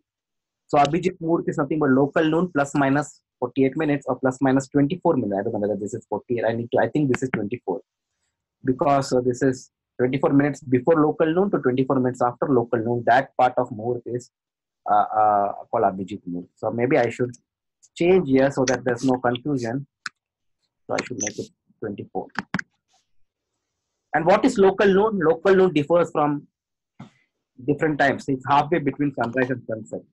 So if it is an Abhijit Nakshatra, and if you want to carry Abhijit Nakshatra means when the moon is in the Abhijit Nakshatra, it will be for a very small time because it's only 4 or 5 degrees. And you get a local noon Abhijit Muhurta, and to commence any activity during that time will be very powerful because we have Abhijit Nakshatra as well as Abhijit Muhurta. So on that Abhijit Muhurta is changing from place to place. So learn astronomy, understand where is local noon, and see if moon is in Abhijit Nakshatra, and then try to do some activities if you have really very important activities. That will be very powerful time. So if you feed you laddus during that Muhurta, you'll become strong. Yeah, generally I will be looking for that. Everyone, if they give me 1 kilo laddus, that means 5 kilo laddus I will get. I'm very happy. So please. There is another omen when you are talking about laddus, which came to my mind. Mm-hmm. This is again another point about Uttarashada. Uttarashada is one nakshatra which can be effectively used for administering medicines for diabetes. Oh. Okay, I'll tell you why also. The plant which is associated with Uttarashada is jackfruit. Mm-hmm. And jackfruit is very effectively lowers your blood sugar levels. Mm-hmm. Okay, so you can use this and see again association with Ganesha. Remember, even in some Ganesha mantras, when you see they say Jambu Pala Bakshitam, which means he likes eating jamun fruits. Jamun and the stem of lotus is very effective for bringing down the for the insulin level and also for bringing down the blood sugar levels. Wow. Ganesha eats a lot of sweets, but in his mantras usually there is a secret for the cure of eating a lot of sweets. So this association is there even in here. Why have you given jackfruit? and you're connecting it with Lord Ganesh. Interesting. It's a lot of laddus and modak, a lot of sweets. You have to send me laddus as well as jackfruit now. Now, yeah, if you have jackfruit, it will lower your blood sugar levels. That's why people who are on medication with insulin, they have to be very careful when they're eating a lot of jackfruit because it can alter your blood sugar levels. Jackfruit is the papita? Is that what it is? Fanas. Papaya. It's fanas. Fanas is. Okay. Papita is papaya. Papa. Okay. So, sir, Arjun sir, I would like to know while you're saying this. So, do you think the Uttarashada natives either falling in the Sagittarius sign or in the Capricorn sign, one has to take care of what they're eating? Because if we make this as the ascendant, the natural Kalpursh chart goes in the 6th house of eating. Okay. It's very, very true. And also remember, the second house from the, the 3 padas fall in Capricorn. The second pada, the second house is where the Mula Trikona of Saturn is. Second house is about food. So there is some restriction you need to bring on food also. Right. Looking at Uttarashada. Mm-hmm. So always remember, whenever there is a mantra for Lord Ganesh, you see somehow they are encoding something. See, do you remember the famous prayer? I think it's a Marathi thing. Jambu Phala Bhakshitam, Gajananam Bhutaganadi Sevitam. I think it's Sanskrit, I guess. Yeah. Sanskrit, is it? Okay. Yeah. So Kapita Phala Bhakshitam, Jambu Phala Bhakshitam, Kapita, Jambu Phala. Kapita and Jambu Phala is connected to, like Karela you have, bitter gourd. They all help you to reduce your sugar levels. Because he has a lot of sweets. Anyway, I think Aditya can continue. Okay, so finally, another quiz time. Name an Indian national leader whom you think Uttarashada Nakshatra theme will fit well, not Gandhiji and Nehru. I think someone mentioned Indira Gandhi. Indira Gandhi. But I'm thinking Morarji Desai though, for some reason. I don't know why. Desai. Okay, I had a different thing. Some other during freedom struggle time. Historical leader. Probably Bose. Bose. Why? I don't know. Probably war victory. He was involved in war victory. Oh yeah. Okay. Great. Interesting. Sandeep has all the answers. Founder of INA will definitely tell. He was our Mr. Bose. Mr. Bose was born on 23rd January 1897 at Cuttack, which was at that time Bengal Presidency, now Orissa.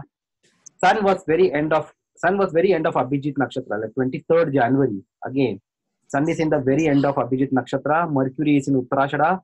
And both, now I have taken this time as 12:15 from Astro Data Bank, Rodent Rating A. And with that timing, both come in the 10th house also.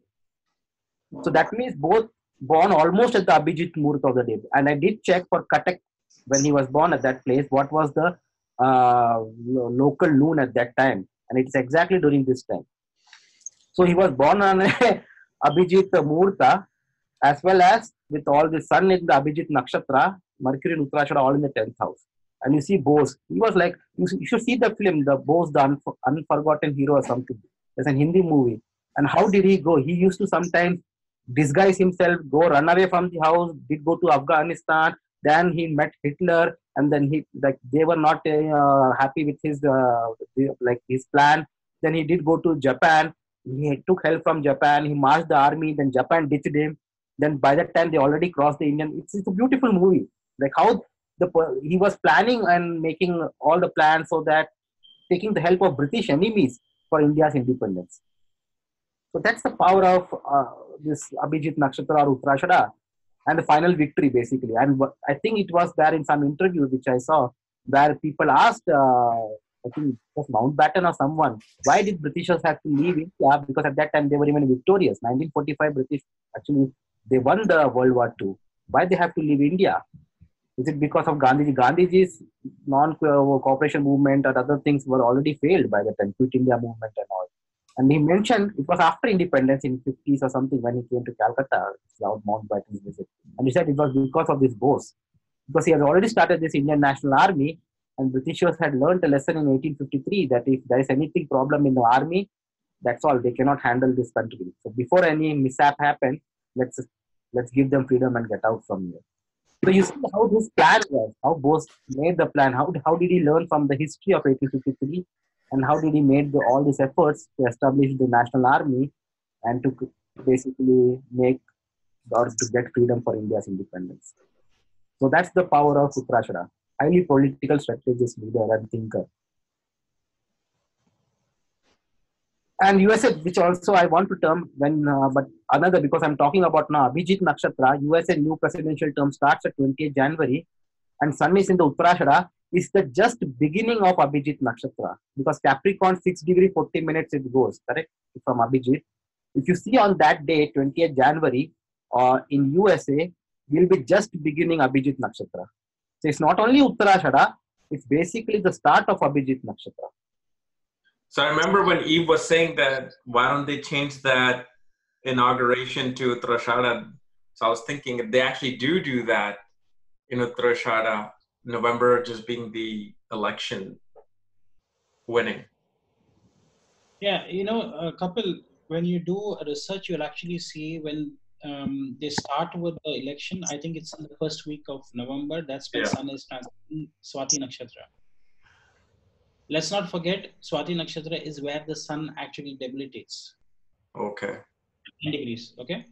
And as Evji mentioned, prior to 1937, all the swearing-in ceremony used to happen on 4th of March when Sun was transiting in Purva Bhadrapada, first pada. Mm-hmm.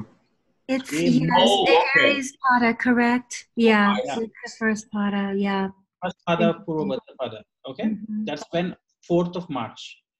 After 1937, they actually moved it to 20th of January, which is actually what Aditya is saying, that is when it is moving into Abhijit Nakshatra. From the 3rd pada, it is moving into the 4th pada. Okay. It's at the border. So, and strangely, there is a caveat I told you. It's very strange. If it falls on a Sunday, I think Evji didn't join when I was mentioning it. If 20th of January falls on a Sunday, then he will be secretly sworn on a Sunday and publicly on the Monday, on the 21st. They are so specific about it, Dr. Paiji, that they will swear the person in even on a Sunday privately. Privately and publicly about it. Yes. But what is so significant? Why they have to privately do it on a Sunday and then publicly on 21st? There's something with the date. Yes, absolutely. No, a lot of our politics are driven by accurate timing. Exactly. No, and I mean it's some Vedic Astrology angle as well. No way you can. There's no way to deny it. Deny it. Yeah. It cannot be a coincidence to move from Purva Bhadrapada to this. So great. So I think with that I've completed almost. I completed my part. All right, Sandeep, what do you got for us? Guys, just quickly, I might get interrupted with home renovators coming. Just letting you know. Okay. I'm so sorry. Oh my God! Did you want to? They've already come and gone. But they'll be back any moment. So. Okay. What is that you're making, Eve? I see the background. There is some structure there. Oh yes. It's not. I'm not making anything. They're just working on the ceiling. Oh. Evji, I wanted to ask you if you wanted to add something on Uttarashada, before I began. I know you some time, something like that. Oh no, just talk and maybe I'll think of something. I wanted to make sure I could hear your presentation. I didn't want to be interrupted. So sorry. So please start and I'll join you. Okay, great. Evji, if you look at the stairs at your background, it's more like a Urdu Mukha going up, which is totally matches with the Uttarashada nakshatra as well. Yes, it's the climbing the exactly, yeah. Good observation, actually. Dr. Pai, before I began, could you talk Hari and Hara aspect of Abhijit and Uttarashada about the birth of Ayyappan, if you can? Dhanishta. Harihara concept is in Dhanishta. No, but I thought it was. It's Nara and Narayan. Nara. Narayan. Isn't there like? Narayan. Yes. Okay. Okay. Narayan. Yeah. Narayan is nothing but Arjuna and Krishna. Yes. Right. Yes. Narayan is Nara is Arjuna. Yes. So that's the connection that you see in this. I think it's interesting. Right. Are you talking about Harihara? That is for Dhanishta. Dhanishta. On one side, you have Okay. Shiva energy, the first two padas, Right. and the next two padas, it's so. Right. I thought so. Isn't the Mohini avatar is connected with Hari and Hara, right? If I'm not mistaken. No, that is you're talking. I think you're talking about Ardhanarishwar. Mohini avatar is Vishnu's avatar. Right. Okay. You're talking about Right. Parvati and Shiva. Mohini avatar. Right. Okay, I'll tell you about Mohini avatar. Yes, you're right. The offspring of Mohini avatar and Shiva is Harihara Sutta. Right. Who is nothing but Ayyappa. Right. Ayyappa Swami is an offspring of Mohini, which is nothing but Vishnu, okay, and Shiva. Right. That's interesting.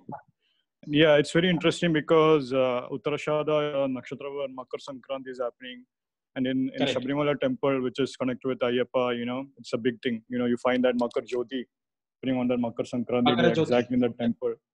Yeah, so this light comes out of nowhere. Yeah, Makara Vulka as it's called.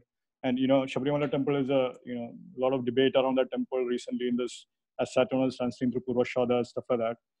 But it's very interesting. I just want to highlight that it was very interesting that Ayyappa Swami girl was born when Mohini and Shiva was united. So that's very interesting. I just want to share that because it's very interesting. I think Vishwadevas is like a group of gods, right? We are kind of clear on that front. But what is interesting is that if you begin to read all the Sahasranama mantras, right? All the 1,000 names of gods, like you find there's Lalita Sahasranama, you find there is Sahasranama, all that Sahasranama mantra. You'll find towards the end of that Sahasranama mantra is some kind of united Ardhanarishwar form which is being described. So, for instance, in I think probably in Vishnu Sahasranama towards the not in Vishnu Sahasranama, probably in Lalita Sahasranama towards the end there is this description of like Shiva Shakti ki Rupani. So it's like Shiva and Shakti are united together. That's one thing. And then in Vishnu Sahasranama towards you find the last Sarva Praharna Ayudha. Sarva Praharna Ayudha means like he who you think as a weapon. And we were talking, it's very interesting because there's a lot of interesting points which came up before, in whatever we did. So like in Vijayadashmi celebrations, right, we have 10 days of the goddesses, right? The 9 nights, Navratri festival, and the 10th day is the final day of victory. And in the around the 7th day, it said that the goddess defeats the enemy, defeats the Asura. That's the story. And then on the 8th and 9th day, the weapon is rested. So on the 8th and 9th day, what happens is that you take your books and you don't read the books at all because you are resting your weapons. So or many workers will be resting their tools or they'll be resting their weapons. So the concept is that the goddess is actually resting her weapons. You are also resting your tools on the 8th and 9th day. On the 10th day, you are actually getting it back. So, usually when you're a child and stuff, the school is off, you get to see TV, you don't need to study. It's a very good day, because the books are closed on that day. But it's very interesting, the concept of resting the weapon, because Uttarashada is also carrying this energy of weapon. It's very interesting, whatever discussions we had about colonialism, Africa and stuff, there's a lot of weapons happening in Africa. Wherever there's a war, there are weapons there. So it kind of makes sense in the goddess's 10th, like the days it is connected with the war nakshatras, which would be the 8th and 9th day, is actually the weapons are being rested, So it's very interesting to think about that. That's one thing I wanted to highlight, this concept of how the weapons are rested, Definitely Ganesha is having a big, in fact, it's very fascinating, one of the things with Uttarashada, I asked the natives, have you ever encountered elephants? Like, have you gone to lands where there are elephants? Like, have you been to Thailand? Have you been to Bali? Have you been to Kerala with a lot of elephants? Things like that, you know. And for Uttarashada natives, one of the things I actually recommend is to get some kind of elephant decor in your home. So get this, in Kerala, you get this elephant decorations. Buy that, hang it on the wall. It's great, you know, good for activating those planets. You can actually make money. But the thing is that, you know, people who actually have those decorations, they tell the same thing you were saying. Like, if you keep an elephant in your home, you have to maintain and feed that elephant, you know, feed that elephant. There's a lot of expenses involved. You have to handle that energy. It's an elephant energy that still you are maintaining, you know. In fact, it's very important to be into the elephant kind of statues that you keep in your home, even if it's Ganesha and stuff like that, you know. Say you have three statues of elephants, in which one elephant is dragging the other elephants, or elephant is carrying a load or something, you know. It's just a decor. Guess what? You will be carrying a load yourself, you know. That kind of thing will be happening. So that's one thing. The elephant, so usually connect with land where there is elephant, like Thailand, you know, Bali. It's a great point. Aditya brought this brilliant point about ostrich and how it's having long legs and stuff like that, you know. So definitely, Ajji mentioned this, that how Africa could also be connected with the Uttarashada. It's still having a lot of open land and stuff like that. That's very interesting again. You find a lot of African elephants there, you know. So land where you find elephants can be connected with Uttarashada as well. That is one aspect I want to as well. Now, it's very interesting. Recently, you know, I think Amanji had mentioned that any planet and Capricorn remedy is to chant the mantra called as Gajendra Moksha. You know, and I think the secret of that mantra is actually coming from Uttarashada itself. In Capricorn, you have the Gajendra, you have the elephant energy coming through the Uttarashada nakshatra, and Gajendra Moksha, the elephant is being freed from the clutches of a crocodile in that mantra in the Srimad Bhagavatam.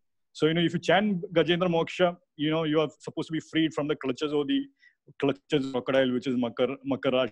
This is one interesting point there. And I think that's actually coming from Uttarashada Nakshatra. And other thing, one thing with Uttarashada is definitely connected with war. So the greatest war which the Indian epics is denoting is the war Mahabharata, right? So one actual remedy which I have recommended for many of the clients is actually watch the Mahabharata TV series, like on YouTube or Netflix or something like that. Guess what, you know? You needn't play out the actual war in your marriage or in your home or family. You can just watch the war on TV. You know, you needn't, and many things will be resolved because you'll find they are fighting the war which you have to go through that. That's an actual remedy for Uttarashada native as well. That is one thing I say.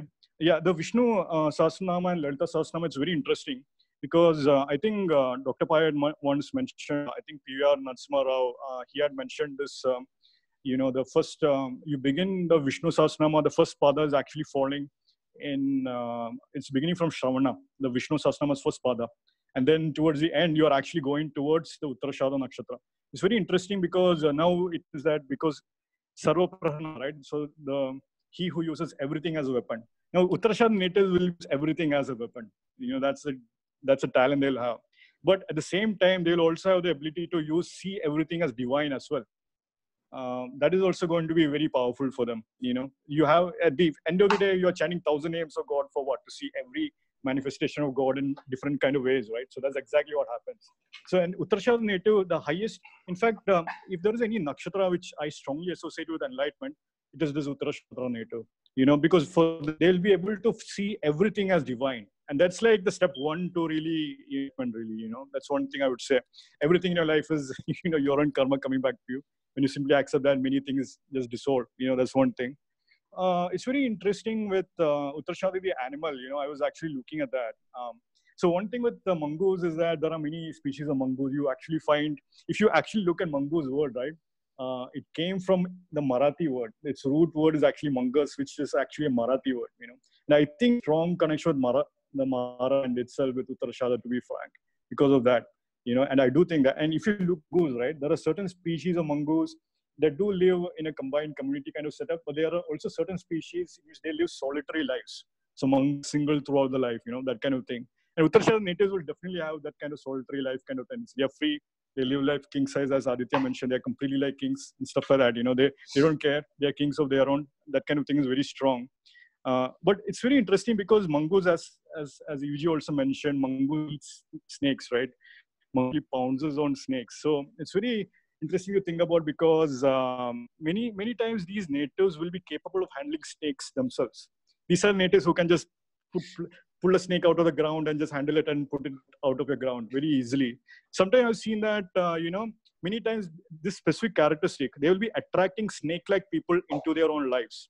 Can be snake-like people, literally like, you describe their partner, they'll be saying, yeah, I had some encounters with snake-like men, snake-like women, exactly that. That kind of be really strong for them, because of this energy and this mongoose energy happening there, Ganesha broke his tusk to write down the book, right? So definitely, many times I've seen a lot of great writers. These people write long messages, very super long SMSs, stuff like that. And you eventually end up, you should be writing a book. You should be writing a blog. That'll be great for you. That's something that's very natural there also. And one thing with Uttarashada, we have to remember it's a nakshatra where Jupiter is getting debilitated.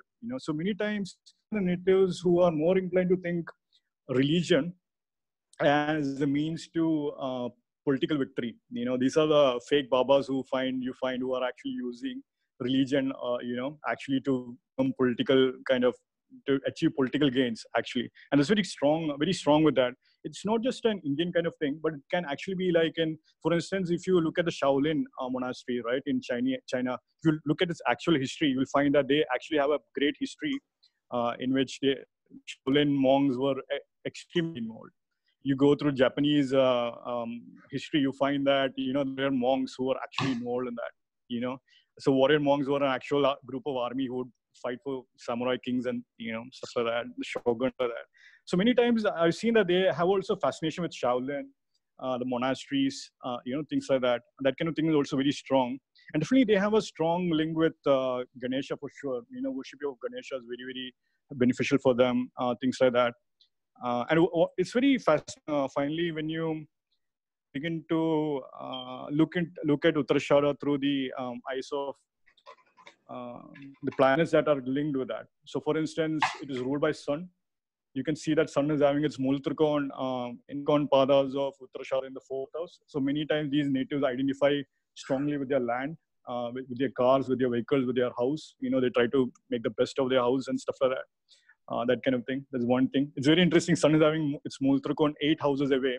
And if you pay attention to the Omen, we were discussing a lot of Omen 8-house themes, earlier today. Like Kapiel was mentioning about using the pendulum, and he found exactly 8-house theme kind of thing, exactly using that, that's one thing. And also like, he was also in 4th house theme. We showed the Omen in which, the 4th, he was able to move and stuff after his wife's tooth operation happened, right? So again, 4th house themes is happening there. It's very interesting. It's the actual Capricorn Pada that is happening, So that is one thing. It's very fascinating again how Yuji was also talking about. There was a lot of kind of questioned his guru in a very strong fashion because Jupiter is having its Multrikon 12th house in Sagittarius. So there's this fundamental questioning. I want to understand the basics, but it's happening in a very detached kind of manner. It's very strong there. It's also great.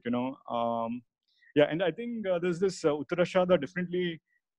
Finally, it's a nakshatra of final victory, right? So it's like, but to attain a victory, you have to fight a battle. That's kind of required. So many times these are the natives who have to fight a battle, who have to face their life, who have to like go through that thing, and then finally they'll. One thing I always tell these natives that you are a surety. That's something I say, and I think Achalaji also once mentioned that. You in body kind of level, immunity is kind of linked with this invincibility. So many times if you have malefics there, most of the times they have like autoimmune kind of disorders, something with immunity kind of affecting disorders. That kind of thing can also be strong with that. But yeah, with the one last thing I'll say is that it's very fascinating again, and I think. I'll just end it with this point. Like whatever we discuss, right? You can actually connect it with the nakshatras. So like Aditya was telling mine, he was telling specifically $100, right? So you look at Saturn being the ruler of Makara, and Satabisha is actually the Multrikon nakshatra of Saturn going 2nd house away from Makara. Literally, so you're saying $100 because Satabisha is also yeah. one thing. Yeah, and after that he said, "Laddus, I'll be happy." That's what again happened. Again, the number 100 came out to Satabisha, And I think, very fascinating again. If you begin to look at the planets that are influencing one particular nakshatra at the Rashi level, at the nakshatra, and look at the actual nakshatras where the planet is getting exalted, debilitated, and multrikon, that is going to give you much more finer results, like what you are actually observing. So I think that's very interesting to think about, But yeah, I think that's what I have for Uttara Ashada. Okay. Great. Eve, do you want to... Kapilji, Huh? Kapilji, why don't you also you add guys on pretty to much that? have said everything. The only thing that I will add is Uttara Ashada people always like to be on time. When they're, let's say they're gone on a date, business meeting, they want to be on time. And if they're late, those particular meetings, those particular organized event do not go in their favor, because this kind of corresponds to the timing where war was supposed to start during Abhijit. Krishna took it away. So that means if it's not started at that particular right time, they would lose. So they always feel like they have to be on time or even a little bit early before their duties commence with whatever they're doing.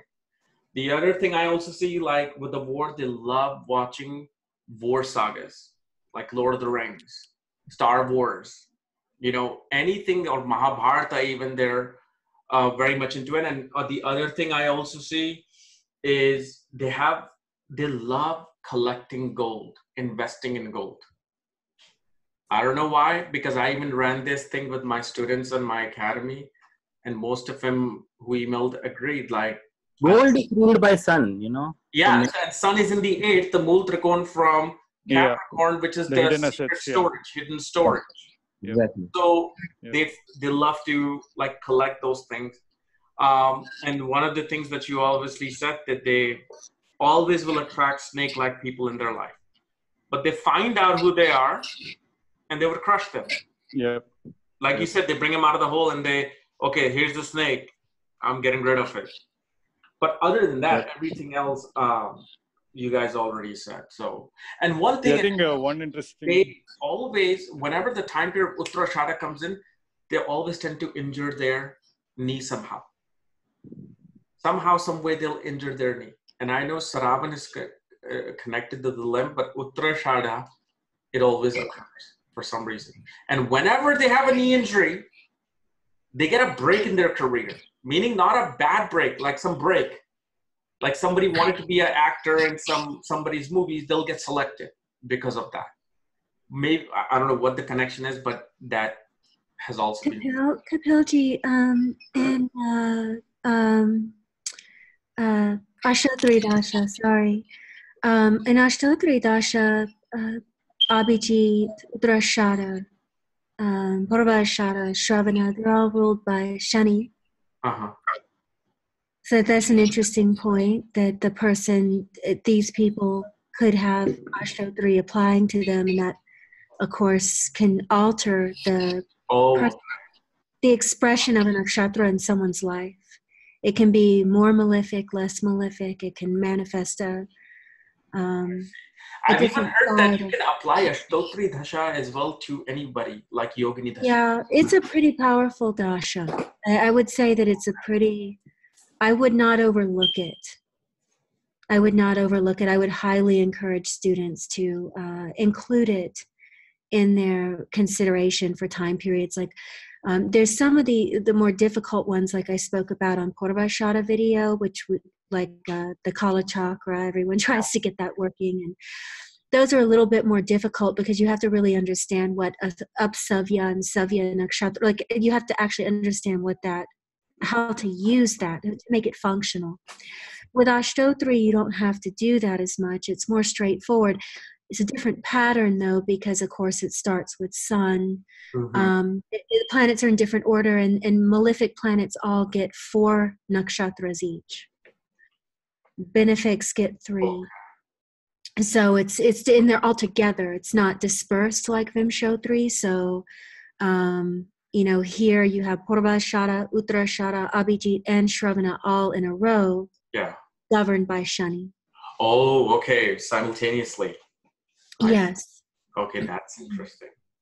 Yeah, so it changes some of the, it's not a pattern the same way as the Vimshottari Dasha, where you have Sun, Right, the Moon, Mars. Trikona ruling, each of them are ruling Trikona. Yes, it's all in a row, and it starts from a Rudra, and I think I'd mentioned that in the Purva Ashada as well. So Rudra becomes the first nakshatra here, and it's ruled by the sun, and you count 4 nakshatras forward, like that. So, so it is an interesting consideration to think about Uttarashada being Shani's nakshatra, and if Ashtotri really is strong for a person, if the rules apply, then the nakshatra is going to take on a little bit different of a personality than if Vimshottari is stronger than Ashtotri for the But person. can we apply Ashtotri without even the rules? Because even that I've heard. There are definitely Jyotishis in North India specifically that I have heard do this.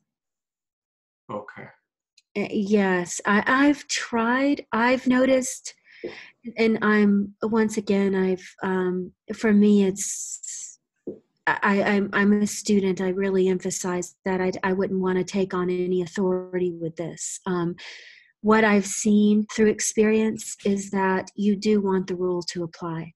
Okay, I see. It'll just be stronger. It'll be more definite. It will, just like when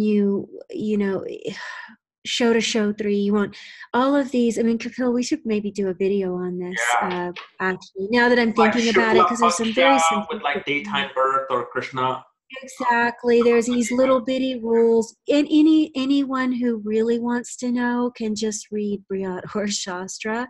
Yeah. But the problem with it is that he does not delineate a clear order to the grahas in every dasha case. Just the simplistic Sanskrit, he does not give you the full instructions. Okay. So that makes it, we can just go over the Sanskrit, what he does say, and from there, you're going to get people who are convinced they know how to use these dashas, but I would really be discerning. Is there any classical book that actually goes into details of these dashas? I mean, all of them will touch, you'll notice that most of them will touch these different areas. So kind of like poke at it. They won't go into detail, but they may make the odd comment here or there. Okay. For the majority of the classics, they are referring to Vimshottari, I've noticed. Okay. Yeah, they're referring, but then you have different kinds of Vimshottari too.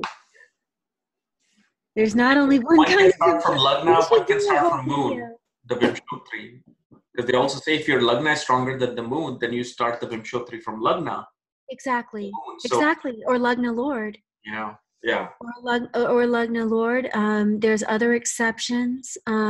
There's sometimes where you take a nakshatra tara from the 8th house, where you take a nakshatra tara from the 11th house, from the 5th house. It's not as prescriptive as people are making it. And because of that, we have a kind of mediocre version of the flow of Mahakal, of Lord Shiva, let's say. We have a kind of less detailed version because we're not really caring to know every pore of his body. Like we need, if we're in love with him, we should know every little crook to his face, every little strand, how his hair curls in a certain area, or how, just looking at it more romantically, get to know him intimately. And I think the dasha systems are Mahakal himself in expression. They're his dance. And then there's all these little bitty details. It's not as intellectual as one may think either. You definitely need an intellect. You need a strong intellect that's cultivated in one way, but and it's not entirely intuitive. It's more observational. You have to be willing to breathe, to take time with it, to just observe it. You don't have to be in a rush to collect infinite information. What will infinite information do for you? make your head explode. It's nothing. It's not, it serves no one, you know? So, and then intuition is often too colored by a person's emotions to be trustworthy. You need to be very careful. I feel this, I feel that. It gets thrown around too easily in spiritual communities, and it's not refined by the hard questioning of the intellect. Speaking of Uttarashada, we don't have a Vivekanand going, hey, you know, did you really experience that? You know, can you give that experience to me? So we need little tools to refine ourselves, and one of those tools is to actually love Jyotish as if you'd love a lover. Like one of those, that's the tool that's worked for me. It's not going to work for everyone, but to actually want to see the face of Mahakal like it really is, to actually love him and want to see every detail or pore or every, you know, this is just my technique because that's the way I feel everything's union. Everything's union. And for that, you definitely say that Kal Chakra Dasha is like somehow related to Shiva. Well, Kala Chakra, yeah. I mean, Kal is that one of the really is the Dasha. It is difficult. It's difficult to predict even from. I often wonder if it's difficult or if just all the details weren't given. Yeah, like Gemini. Like there's so many things in Gemini missing, and it's like, how much can you teach? Well, very limited, unless you do the observation in Gemini. So. Yeah, exactly. So we are kind of working with, think about it. Okay, I was speaking about this recently to some dear friends. We have these resources, which are these classic books. It's so funny we're having this conversation in Uttarashada, but it's fitting. So I was speaking to some close people that, you know, I was just speaking freely. So forgive me if anyone gets offended by this. It's not meant to offend. It's meant to stimulate thought and question. It's meant to further your devotion to your... I only like offending, so go ahead. Well, I'm just saying these classics, yes, we should rely on them. We should read them. We should be familiar with them. We should also understand that there's been a lot of invaders in India. We have the Yavana Jataka, that's clearly foreign. Yavan is a Greek or Persian, or, you know, we have all of this integrated information that's infiltrated the classics. Like the word apoklima is Greek. That is a form of yoga, is listed in Brihat or Shastra and elsewhere. Relationship between the sun and the moon. It is Greek. And, so now let me just say this one thing though, real quick, Dr. Paiji, just real quick. Yeah. So a lot of this was collected around the time of Chanakya. Chanakya and Chandragupta. Okay, so you know they were fiercely guarding their strategy. I mean, specifically Chanakya. There is no way with this oral tradition that it was recorded in a book to give to the lay person. We really need to be discerning, because even in Brihat or Shastra, it says a person needs to be adhikari. They need to be deserving of the knowledge before it's taught. Do you really think Parashar himself wrote this down? Or do you really think it was just given out like this? We're given just enough. We're given just enough. These guys did not think everyone was worthy to learn it.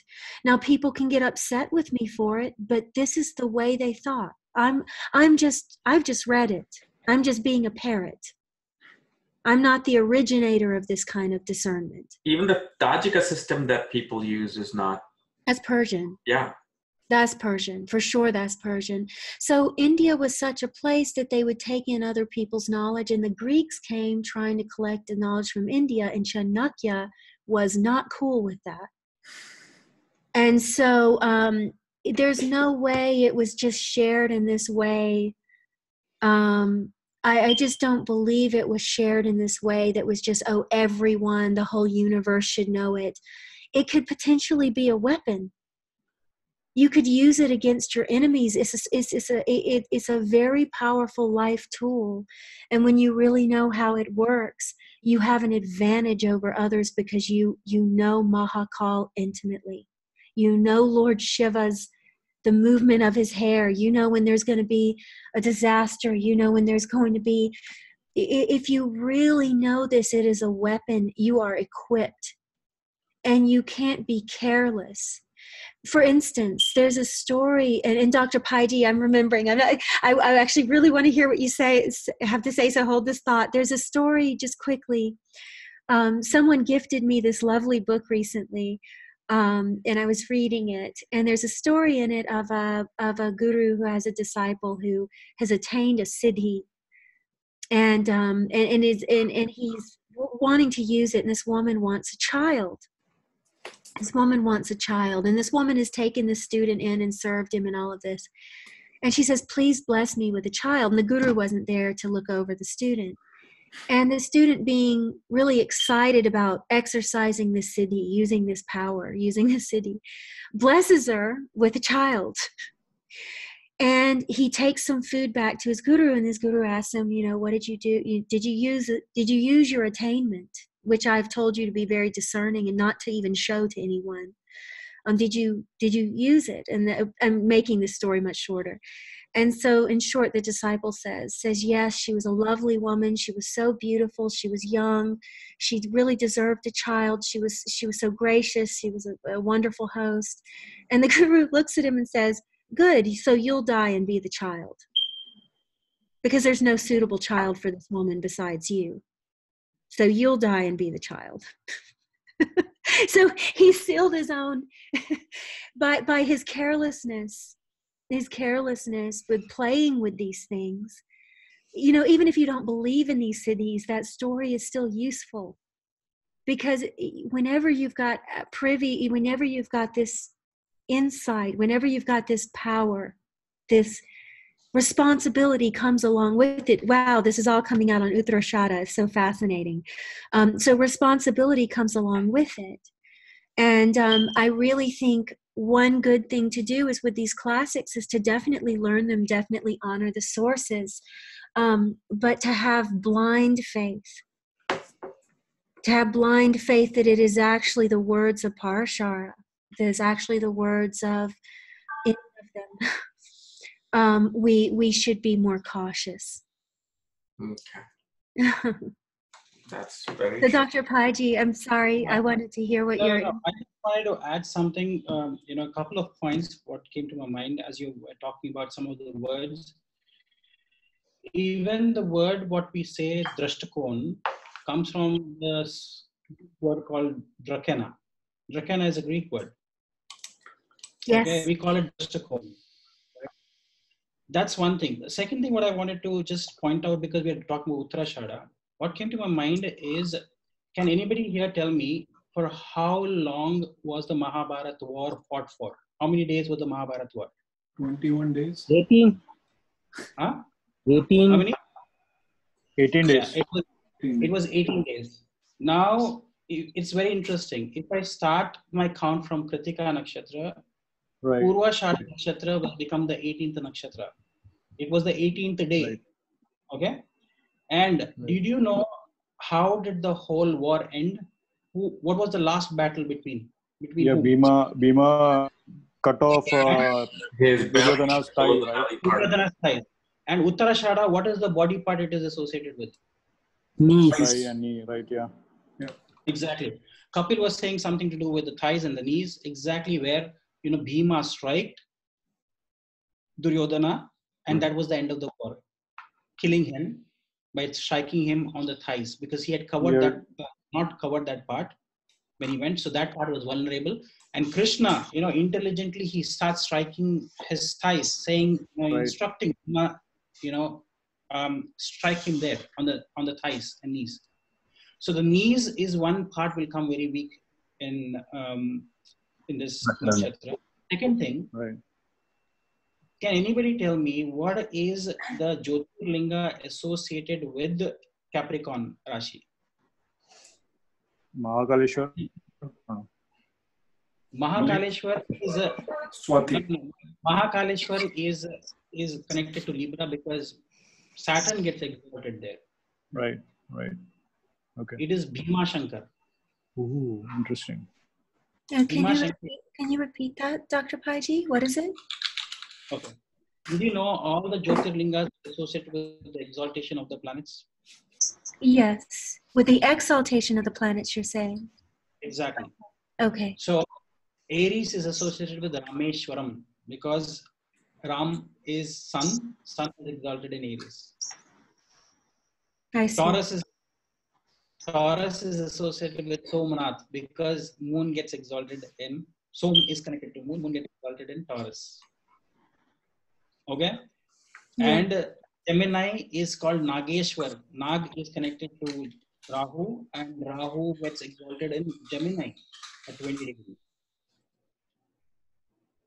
So likewise, Mahakal is associated with Libra because Saturn gets exalted and Saturn is called as Kal. So Oh, of who course, is the Lord? Mahakal, Mrityunjay, Shani Stotram, all those. Yes, absolutely. So through this you can actually see, and that's what I say the most important differentiation you do not make when you start giving information like this. You do not know Sanskrit has different words for a teacher. Hmm. And we mistake everybody. We say, oh, Kapil, you are my guru. Yeah. But you cannot be a guru because I'll tell you, I'll give you the literal meaning. I've got a forward which says, what is the meaning of adhyapak? Have you heard of this word called adhyapak? Yes, sometimes Adhyapak yes, I've heard that, but some. Adhyapak means a teacher who gives you information is called adhyapak, which means there is no knowledge. He's just giving you information. Is adhyapak. Upadhyay. Have you heard of this word called upadhyay?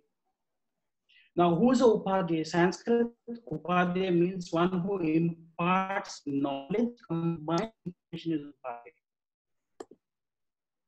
Right? Dr. Then Paji, who is you the acharya? broke out. You broke out with that last one. One who imparts knowledge of what? Yeah, one who imparts knowledge with information is called upadhyay. Okay? Dronacharya. He's an acharya. He's not a upadhyay. He's not an adhyapak. He's an acharya.